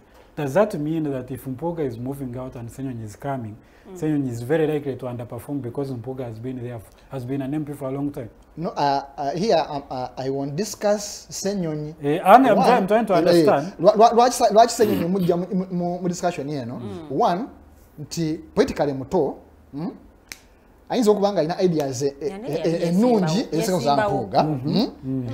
Era nze simujerega simoderatinga simminimizinga simbiritolinga Senyonyi yenga omuntu because he has done well so far with Kosase has done ni wakade ola bamulwanyisa but to me sina kyemubanja nze but eyo wotuuka olaba ogenga latigo FDC yali wait naye FDC yekuŋŋaanya ate batamanya abamanya nti mu FDC mulimu emivuyo because wali wakasewe mutuukanga awo mwetaaga omuntu oyo anaakola ki anabakwatirira siganye Senyonyi wali bagamba afune ku bitiibwa ebyo Senyonyi ayikogwaje ttiimu because yenga ye yafunamu okisiga ng'omuntu but politically remember you are fighting for the good cause Munsiko Museveni baafunanga obutakkaanya bw'amaanyi nnyo. That one is inevitable.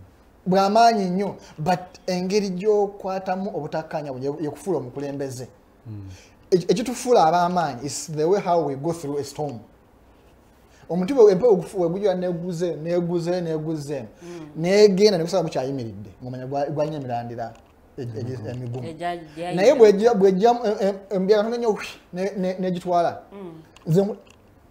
Okakasanga kyembagamba nti eno tekyali crack naye luwonko oluzemu NUP Linda bageze bateekawo delegates conference because of his lesser experience compared to the other one. Again, I don't want us to discuss Senyonyi as an individual. Yes. But I quite disagree with the idea that majority of the people have said or suggested that, and Mwanga Chivumbi is good, quite good actually for that matter. But also, I think it's not fair, or should I say it's short-sighted to just think that Senyonyi, because he's a young legislator, he cannot do so much because these other ones have been there for so long, except, in fact, the reverse is what I would think. We've been here for so long and we're still in more mess today. Don't we need fresh perspectives? So I don't know whether it's Buganda caucus, whether it's Mengo, wherever, whoever has said we should have given this one and not this one, they had their reasons. But I also think it's not definite to think that there's not going to be so much work because Senyonyi is going to be the leader of opposition. No. Quite the opposite. The man has done no change his power in the No, I personally agree and recommend change. Change. Now, this one question, I hope you go with it also. Do you think now the failure of the opposition, of course, with the NUP as the leading opposition now, do you think that is likely to come because of the lack of performance of Senyonyi and Kyagulanyi, or is it because of the people who do not believe in the leadership of Senyonyi and Kyagulanyi? First of all, kansoke kwa chenyine nti failing the struggle as of now teri ku parliament yokka Yes, true. because parliament is tofali, it's a brick to the struggle. But a big one. Nga photo soldier bwali pota mu kuzimba nti wataliwo kizimbe tekitambula naye nga NUP yalina plan architecture plan ya struggle for now because you're doing opposition. Yes. Kati failure okukwata gwe NUP ina plan okujiwa ba engineer beka kasaba so kuitapitinga plan yeyo eyekizimbe which is the struggle now. Fe abagala okuyinga kizimbe ekyo nga kiwedde tandika okukonda emingira nti NUP as NUP for now yeyino okuta omumuli yeyino okulaga abantu ekitanga tukwata wano kati bwe mwanga olali omukiriza nti akalu nawe omukiriza nti Museveni tekamujjaako what is your formula now before kulwanira before but also Arnold again on that very issue the other parties that have been leaders of the opposition even before the NUP came in force have over time again and again have made the same statement. Karuru is not going to work. What have they done? Very good.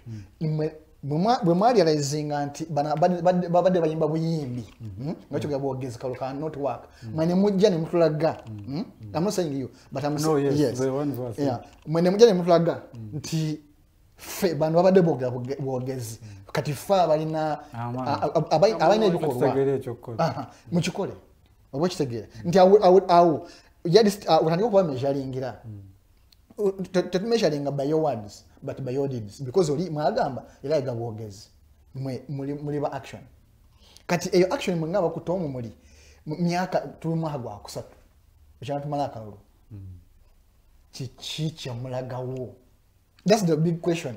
Chiche mukoze kyomugamba nti okay bali tubasinzeeko kino because they are only defense area abavubuka bayite bamanyi nnyo politics atamwenyigiramu which I agree ekyo bagezeza kuza momentum bavubuka abayite tebagobera nnyo bintu yes they agree but now after galvanizing the efforts and awakening the consciousness of the masses, most of the youth, who are the big person who make the big percentage of Uganda now. What obakosezaaki abo the big mass okola enkyukakyuka eyemirembe. Now let's move on that lane. We have Kyagulanyi. First of all, I feel like it's premature for people to judge Kyagulanyi's failure yet. Because Kyagulanyi is very new in politics. Why? Let me come. Why I think it's premature to judge his failures already is one, and if I'm being honest, and I'm going to expand it to even Kizza Besigye, he has been in this thing for the last 2 decades. I would say he has failed as an individual, and that's quite a failure. True. So would you then... Because 4 terms of all failings. Clearly you have failed. 4 terms of all failings. And of course there are... Do you think those things that made Kizza Besigye fail have moved away when Kyagulanyi has come?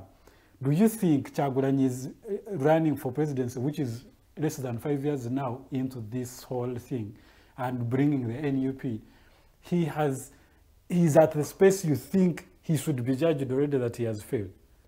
Even with the perspective of all of these other guys who have been fighting, who have been in this whole struggle for the last how many years, have also failed. Do you think it's fair for those same people to turn around and say, you who has just come have already failed, and then you have judged and condemned and sentenced? Do you think it's fair? It's fair. Why I say it's fair is kyenkugambye nti buli okera ku machano gamba nti Looya you failed. No gamba naye nze omumpa omukisa guno within 1 year. That was clearly that was clearly a mistake. You said I shouldn't condemn, judge, sentence, give orders like cutting Looya. You failed the hosting role. nze mumpa omulimu okumanya drive within 3 months njakulaba enkyukakyuka ne bagamba bw'ogambye nti ye oyo Looya abadde nga atekamu omuzannyo takola research nenkulaga weakness z'obadde okola nenziwa abakulu ne bagamba omukyala kalimu eggumba ensonga zimu eggumba ate atugamba ina shortage tumuweemu bwanga sa myezi 3 nenzija after myezi 6 myezi 6 nenayo ogamba ati naye mukosi watugamba Looya lwaki ate Lilian ankonde eminganze eyewaana nti nsobola mugamba nti tali fair okunjajinga because nabawa timeline mwaka ekitegeeza nabawa timeline eyise tumagwa akusatu why ngate ondaze nti Besigye you can't contest for 4 times and fail and claim democracy doesn't work. We believe it works. A statement for now, because you're sycophants, abajja right. You're strong. No government nze mu friend aga muntu. Kyo kitegeeza nti bano wali ombayizinga masses. Ne bakuwuliriza. Yes, what ennungi. And it was. Yes. It was. Because okulaga weaknesses zoli kuba Besigye agamba temwewandiisa. Yena agende kala mojja. Neyewandiisa. Nafa ndaga muntu. Bamawu ne batewandiisa. Nga bagenze ku bigambo bya Besigye n'abatomeza. Okitegeera. Ye Besigye n'abatomeza mwe. Abamu ne batesimba abamu ne batalonda because bwali bakizamu by then yabagamba ntimukola ki temuwandiisa naye nga afunye intel nti bagenda kusandaga muntu okulonda naye atakoma kwabubusa bonna abo bewandiisangamu bali eyo gwe nojja abantu bakuwuliramu ne bafuna ndaga muntu nabikola nga bebaagala n'okulonda ne balonda massively webasobola okumobilizinga because nze endowooza egamba nti bubwe nti yawangula ggwanga lyonna nga bagamba. I think that's true. I don't think it's yakyemanyi bangi bagenda kuvuma bagenda kuyimba naye nze mbagamba Bobi Wine yakola bulungi nnyo mu Central ne Eastern.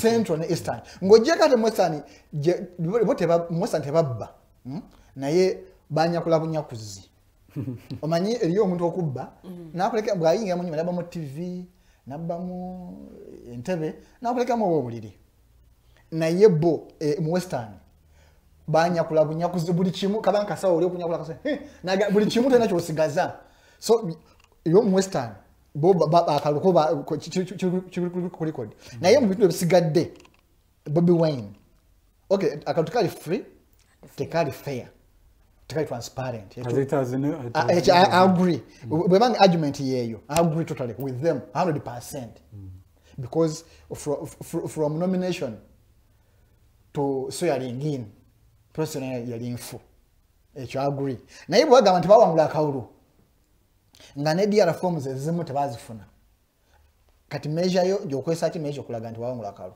but that's not the issue about any kwata momoli na kufailinga struggle nti olwaleero bw'otunulira rallies bubwenza kubyebwere w'eggwanga nyingi nnyo okusinga za kuyawaka omuntu ali mu opposition which is by the way because enkubula nezimuzizenga ziri Besigye awabadde omukisa bwakondeming yakulya mu 7 ye yawabadde omukisa.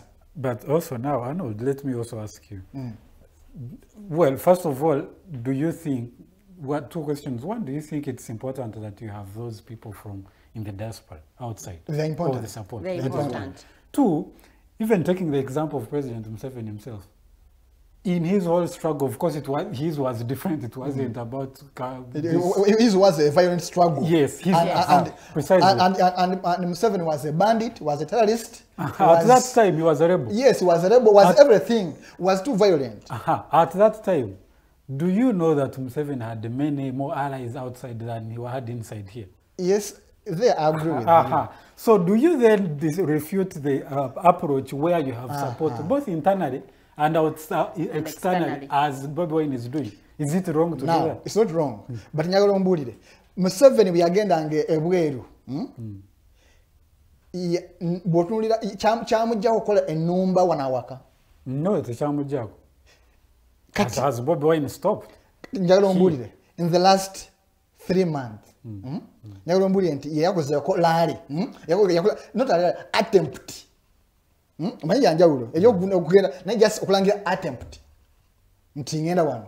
And now the difference between those two is one. This one is doing it openly in the legal manner. The other one was doing it illegally. So he didn't need any addition. He didn't need yes, I agree with you. But tubanga tukiziganya na tukakola. Naye nga target ya futuna kwesa masses. When do you meet masses? Well, that's a good question. But again, I also, again, he has done some mistakes. But I still think, because I don't see what is it that any other struggler, those people who have read the struggle, including Shiza Besigye, I don't see what they have done that Kyagulanyi has not done. Even in that short time. Katika nkubulire. And for Bwongamba what Kyagulanyi has not done. One, njagala ombulire. Mwana ki ali mu court ali mu komero lwaleero. Nga tiyafuna legal representation ya Bobi Wine ya Besigye. Mu byaka bya Besigye. Mpa yogo. Nti bamusiba na mu sentence nga tafunya representation. Oba tafunya ku bail attempt. Mpa yogo. Bonna kasaba nga yatuko mu maso ga Besigye mu Christ nti mamu kutte because of the struggle. Mpa yogo. Nti oyo ali ruzira naye Besigye teyavaayo kumuyamba. Besigye biyagamba nga political prisoner ateka wembera ngeva etoko mu parliament mu ka boycott ya parliament naye ngo mukulembeza na mwenyi nga ateka wembera ganti tubagala naye fugwa lwalero mpuga tade wo force twagala abantu bafe mu mukyusiza ogenze okola film because nabadde ntunira film eyo people's president nabadde ntunira lighting sound buli kimu nga kiorganize kyakitegeeza nti from day one yali azanya film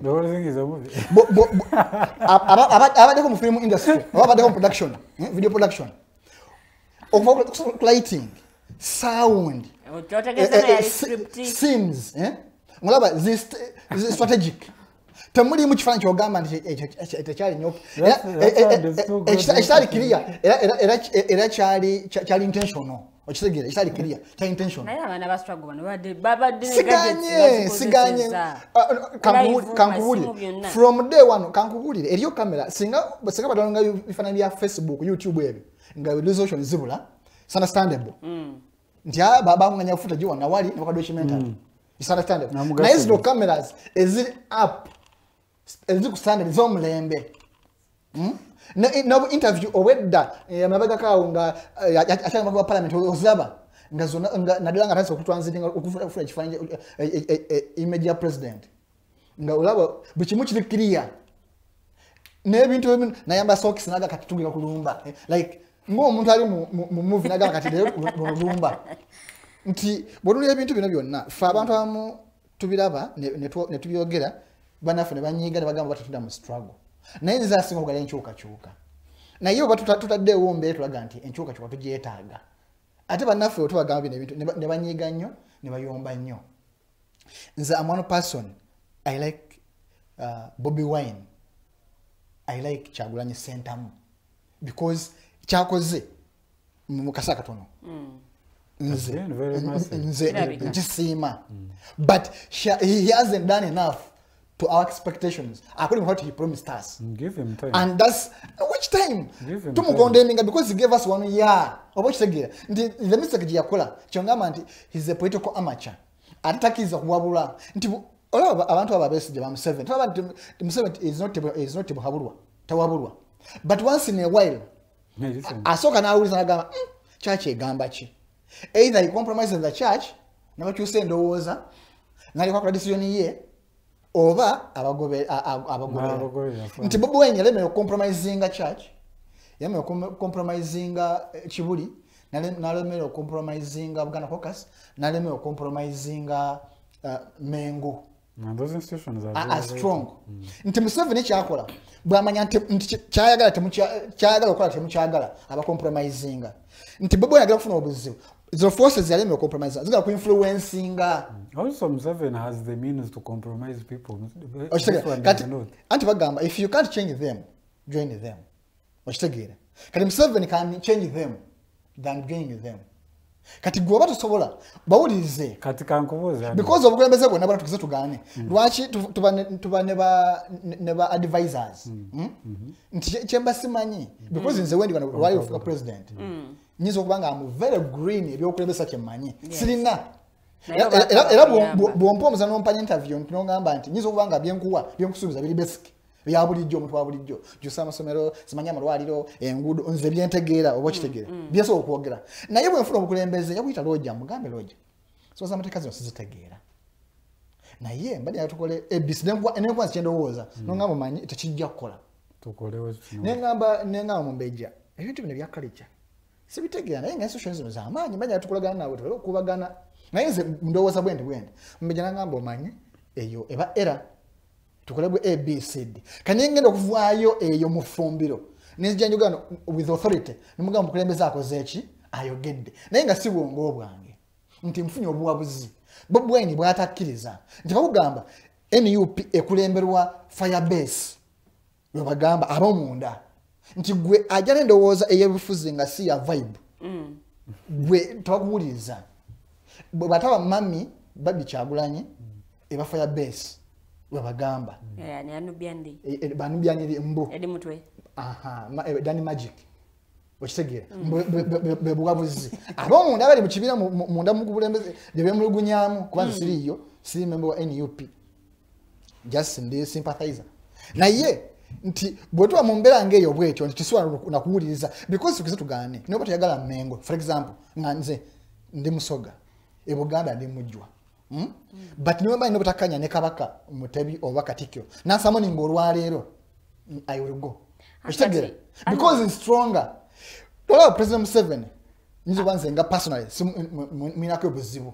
esimagala naye bansamo ninga omukulembeze w'eggwanga nangamba nkwetaaga ngenda because he has the power to do anything the kubo limwagala bitwale because bwe tutandika oteeka munnyo eddiini eno egamba bweti bwakabaka buno bugamba bwe buti ne bwe buti don't you think nti ebyobufuzi bifa bufi because ebiina bino bibeeramu abantu bava mu regions ez'enjawulo bwe munasoosowaza region emu ne muleka region endala don't you think nti kigenda leetamu okwawula mu kibiina abamu bagambe nti ffe wano bwe twogera ebyaffe babiwulira ffe baana kati njagala ombuulire abalala which political party or which leadership has no inclination mpa age nkubuulire mpa political party age Labour Party eba y'abakozi sibi ebizibu ebyaleetera DP okwawukanamu bangi abamu bagamba DP ya Buganda muntu wegattako naye nga eddembe lyaffe ly'abakozi UPC ejja kugamba nti ffe abaprotestant enepe yaffe esooka okitegeera NRM ekugambe nti ffe Bungereza nga omufuzi w'amatwale ebisa ebisinga kyatugana tetugenda munnyo era olwaliro singa olwaliro for example Bungereza evine eddoboozi eryomanga si bya EU si bya kibi ne bagamba nti homosexuality mu dropping nkulayira President Museveni n'enkya asobola okukolinga etteeka eyo nga evudde openly nti buli kibiina kya yafuzi kiba n'empagi kati nga NUP empagi yaayo firebase empagi yaayo firebase era vibe etambula mu vibe yaswakyo wenagenda buli kimu kya vibe live batekamu ne sente okitegeera nti because gemaanyi gaabwe DP nti yali Buganda era Buganda bwe yasesetuka nemwagala nnuku ebeerenga olaba gyegenze nti tetugamba nti genda because NUP ebadde hybrid gegezezaako okulaba nga eyinza mwana wali naye bw'otunulira FDC bagamba right hand okitegeera nti ideology yaabwe gyegwa so ffenna nti tekitegeeza nti bwembanga for example ndi mpuliriza nti eddembe ly'abakozi nti yempagi yaffe omulimi bw'anaabayo ne concern sijja muwuliriza oba okitegeera because ekimu kiriisa ekirala kikifidinga ekirala ate n'ekirala nekifidinga ku kirala nti mere fact nti for example abaka NUP byasinga okufuna bava mu Buganda eyo ensonga nkulu nnyo okuwuliriza Buganda okitegeera because Buganda bwe bayogedde naye ng'abantu abasinga abaka basinga okufuna obungi bava mu Buganda oba olina ogiwuliriza for that reason. Kati bwebanga obusiraamu bwogedde naye nga abantu abasinga abantu betulina abasawo bangi mu kibiina kyaffe because tugane abasawo olwokuba batulugunyizibwa nnyo gavumenti eno nga baseeyo bwasiye matu kyalingibwa abadde bangi mu NUP ne bagamba tufune enkyukakyuka tufune ku ddembe kati ng'omukulembeze osobola gamba abasawo bano kambawulize bagamba ki ng'omukulembeze haba maki nti katugeze oyinza okuba nga olina kyokkirizaamu gwe nga ggwe naye waliwo amaloboozi amala kigwogera Buganda caucus bwe banga irina abaka abangi boina mu parliament babufunamu akasente boogedde gwe ng'omukulembeze ensonga yawe erimu eggumba bwe banga erimu eggumba naye nga tokkizanya nayo ogihandolinga otya okwamatiza because politics alimu okufiirwa n'okufuna omatizanya lojja adde ku side yange oba ye amatiza atya nzikirize ogane kiki. So now I have two questions. One, it's in relation to what Lillian was asking you. You have the Buganda Mengo, you have Buganda caucus. Those are different things. They are different. Because caucus, ba MP, abava mu constituency zo mu Buganda. Tinyizo okuba ndi Munyankole for example, obanga ni Musoga, obanga ni Mukiga, obanga ni Mudamu, nenga na wangula akalulu mu constituency ye Buganda. So I make up Buganda caucus in parliament. So we have Buganda caucus and Buganda Mengo. You have, let's say, Ankole has another kingdom and whatnot. And then we have other kingdom there. And then we have another one as Eastern. Each one of these institutions are looking at the issues that are happening. One, from their own interests point of view. Two, from what their region needs or requires. So each one of them is going to give you table a different proposition on how to approach certain issues. If you as a leader decide that every single time I want to respect the position of these institutions because they are powerful, they are. Those institutions, cultural institutions, religious institutions, beliefs, those are very powerful institutions in every society. So if every time every one of them has a different opinion and every one of them wants their opinion to be respected, you as a leader, what are you supposed to do? And at that point, in this case, what would you expect Bobby Wine to do if any one of these regions have different interests on any of this matter or leadership direction that he's taking? What would you expect him to do? One, that's why you have leadership, more so NEC, to address such issues, concerns, and aspirations. Nti wano nzenga kunze mu buto bwange mu politics because nyizo kwanga njogera eriyo alabanga mpisaisamu but kunze ekitubeza n'obukulembeze ng'obwo nti to get resolutions from different regions, different corners, notuza mu NEC. No bagamba, we have these proposals. We have Northern says Lodgers or Kwalinga qualifies to the leader of opposition basing on round A, B, C, D. But also Ankole or Western says Arnold Aineviona qualifies because of A, B, C, D. Central says Prince Lillian should be. Then as NEC, given these backgrounds, and whom do we think? That's being a leader before making a decision. Then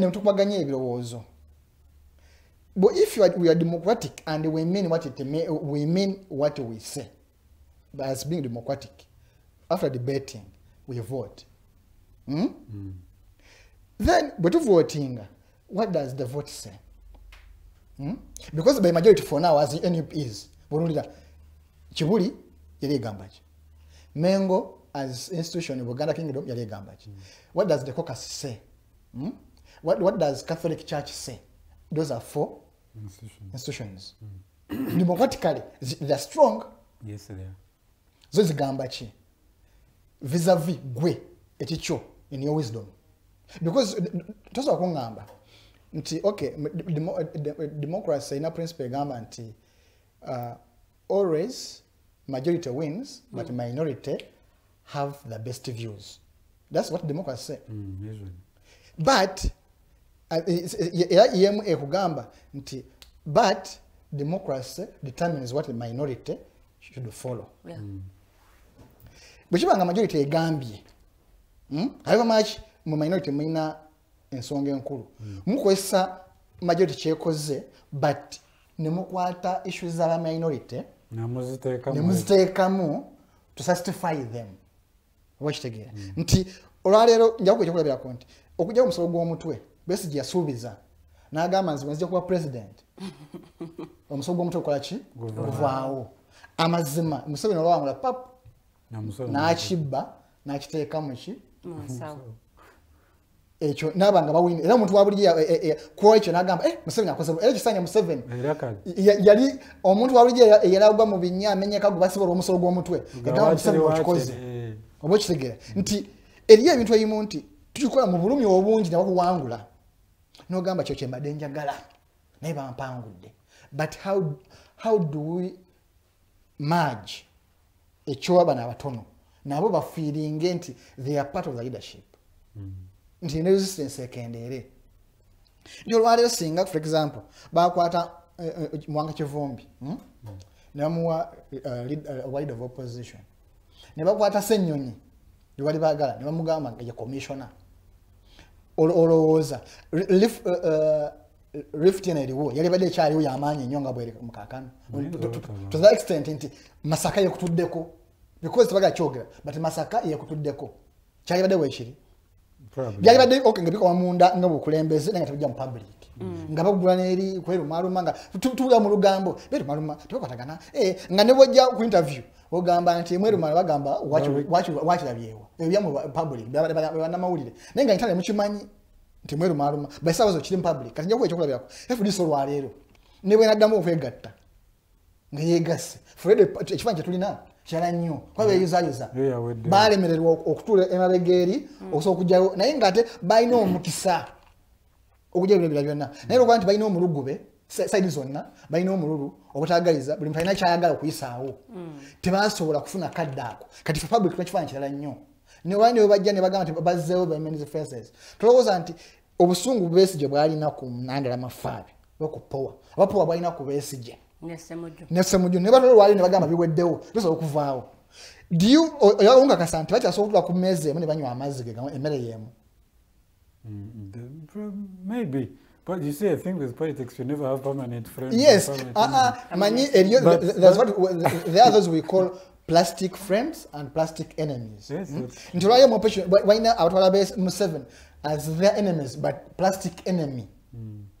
Ngemisoma najina amufa Museveni mubi nnyo Museveni atukoze bwati Museveni ekiro nagenda ajja kisawo najja asirika honorable Maube yagamba bagendera bwatu ku floor of parliament olabira nti bulijjo omusajja ambadde manyi waffe ngeriga byavaamu. The Kagabos. I have this last question as we conclude. Yes. And this began from the point of the patriotic, what is it? League of Patriotic League of Uganda. That one. PLU. That one. Now it's forming. Now it's going to, of course, be, because it's not in government. Yes. Constructively, it becomes. And it has resources. Yes. Meanwhile, at the launch, there were like 68 MPs and 3 ministers and like 40 local council chairpersons. No, they have resources. So they have. So okay. that might support. It's a state party, official opposition. State opposition. State opposition for now. Yes. So we have this thing that is coming, and then we have the NUP and all of these other guys who have been here. In like 2-3 minutes, as we conclude. Do you think this the NUP will lose the face of the opposition when this Patriotic League something becomes? Of Uganda. Yes, it is. It's going to lose. One, nti NUP yafunye obuzibu tena resources. Okay, zirina naye zirina zezo government zeziwaako ezi official ezi musemateeka zefuna eza iPod vis-a-vis oli akwata mu kitavu nagenda ku budget ya defense nagenda ku budget ya state house nalina budget ya presidency, nalina budget ya judiciary. Okitegeera. NUP has how many MPs in parliament? 57. 57. So this one at the launch had 68 MPs. Already. I don't know how that's going to. Oh, please continue. Kati nti eno PRU has influence of isi because olwali okumanyi lwaki ngamba bwentyo nti singa kino kibala mu Muhoozi kibala gye no Muhoozi ne mu police tajja kiyingiramu gamba kya munene kati imagine omuntu yasimbyeyo ku PRU party ali waffe Mayuge mu constituency ya Mayuge nga returning officer afunye akasimu ngamugamba nti Mukose Arnold yewaffe oba afunye obululu butono obungi bulina okulangirira njagala ombwire returning officer kyana agana nga esimu efude wa Muhoozi first sign ngazi ngabo kiwo olwalero nti politics olwalero owaffe we don't follow what systems say or what the law say. We follow what individuals have commanded us to do. Your point number one. Rachi NUP ejakuluzinga. Tena resources, it has no power to influence. Okay. 3, nti NUP ya vibe. Nti abantu abalonda sibe bawogana mu NUP. Nti ojja kulaba banyinaffe ne baganda baffe abali mu Middle East nga bebasinza oteka mu vibe naye nga ground tatadde mochi manyi ngagamba tebajja kunkubira ku polling stations sijja kulonda because omuntu alaba amajenga bagayiyo ku polling station tajja kulonda naye nga ate obwagizi bwena ku social media bungi nga bagamba Museveni wa abi akalwano naye nga obuuza nti okay polling station katugeze eyamulata batuweze ifanani nga abi akalu mubaddewo ne ba agents bameka tewabadde okitegere because yalize atya amaje wegali eyo point number 3. Number 4 nti fe abali mu opposition abasinga tunonya nsimbi struggle nonya byabugagga kukyusa mbeera tituli ku bulumi tukozesa obulumi bw'abannaffe okufuna ebyaffe so nga bano byonna ba PRU byonna babyagala bagala amaanyi bagala obuyinza bagala ne sente ne positions niwakwadde tebajja kutufaako kukula byaffe naye ate bagala bino byonna so nti ezo zimu ku nsonga lwaki NUP already bwekibanga before somateka agamba omuntu akyusa ekibiina nga myezi 6 okufuuka parliament ekisanja kigweko kale lwaleero eno yazinga pressure group teriteeka ligana muntu giramu in any pressure group teriiwo tetegeeza nti Kagabo wa NUP Lwanga wenjero wa NUP wa NUP but ekisinde si wa power which is okay wa PRU nainga wa NUP ayagaliza ne NRM ebirungi kati ngabula myezi 6 ngene osinga bafuse political party ajagamba from the onwards nangidde ngeze mu PRU constitutional toina omuganira so nze ndowooza NUP no opposition ke kaseera mwetereze if ato muga muri mu struggle ngati muri tumoneza byamu because nja unabade da omuchala wa former driver that kauma nga asabu yambi ngagamba abana tebasoma bamazoma kamalamba waliwo mubake yakwata ku after binonga imaze okuberawo nava na mukwata ku but njagalo mbulye wabanga driver wange nzenga dojo bade driver wange nga abana manyije bali ne family yange manyi lwaki ndi omukyalo ono okujja okuvayo because they tugambe ndi okay struggle abantu bangi aba victims ba struggle bangi so abamalayo naye ndi omuntu abala immediate na you can't forget that person bwabanga mulonza abade katugeze kapirabion nganze ndi wano nsolo kubanga sola mu accessinga bose omuvuga kibwa kyetaga naye omuntu gamba naye wano loja natambule nawe emyaka 5 ngo omuvuga obanga oli bodyguard wange obanga mukalo gwange ubetuli wano wali so afuna buzibu obama nafuna obuzibu obago nofa god forbid noleko omwana naye kusoboza embolina family eyo nembanga waise emyaka 5 never ine gamba tujifudde amazima mbo amazima so nze ndowooza nti ebintu bino ebingi tukola ebimu sinesete eyonga okukuma omuliro kuba kati sente bafuna omusango ogwo yokuma omuliro okukyayisa abantu bagamba opposition bona bafere so mbebaza okubanga obudde butuleka bakambanga bangamba tugenze naye nga nkimanyi bangi munyize oba bangi musanyusa okusinziza bobirabye naye ndowooza yange okuwa endowooza yange kasitanga mbanga sibadde violent gwe gwenyiziza kuno tonsonyiwa kuba ndowooza yange sijja gyenenyeza but nawe gwensonyisiza totwala byange bw'obanga owulira tobikirizaamu kula consciousness yo kyekugamba nze mukose Arnold Anthony. Jimmy Lwanga and Kagabo are doing what this woman wrote. The title of Michelle Rong's book, It's Our Turn to Eat. Okay, thank you so much, our viewers. Tuyaziza mwami mukose.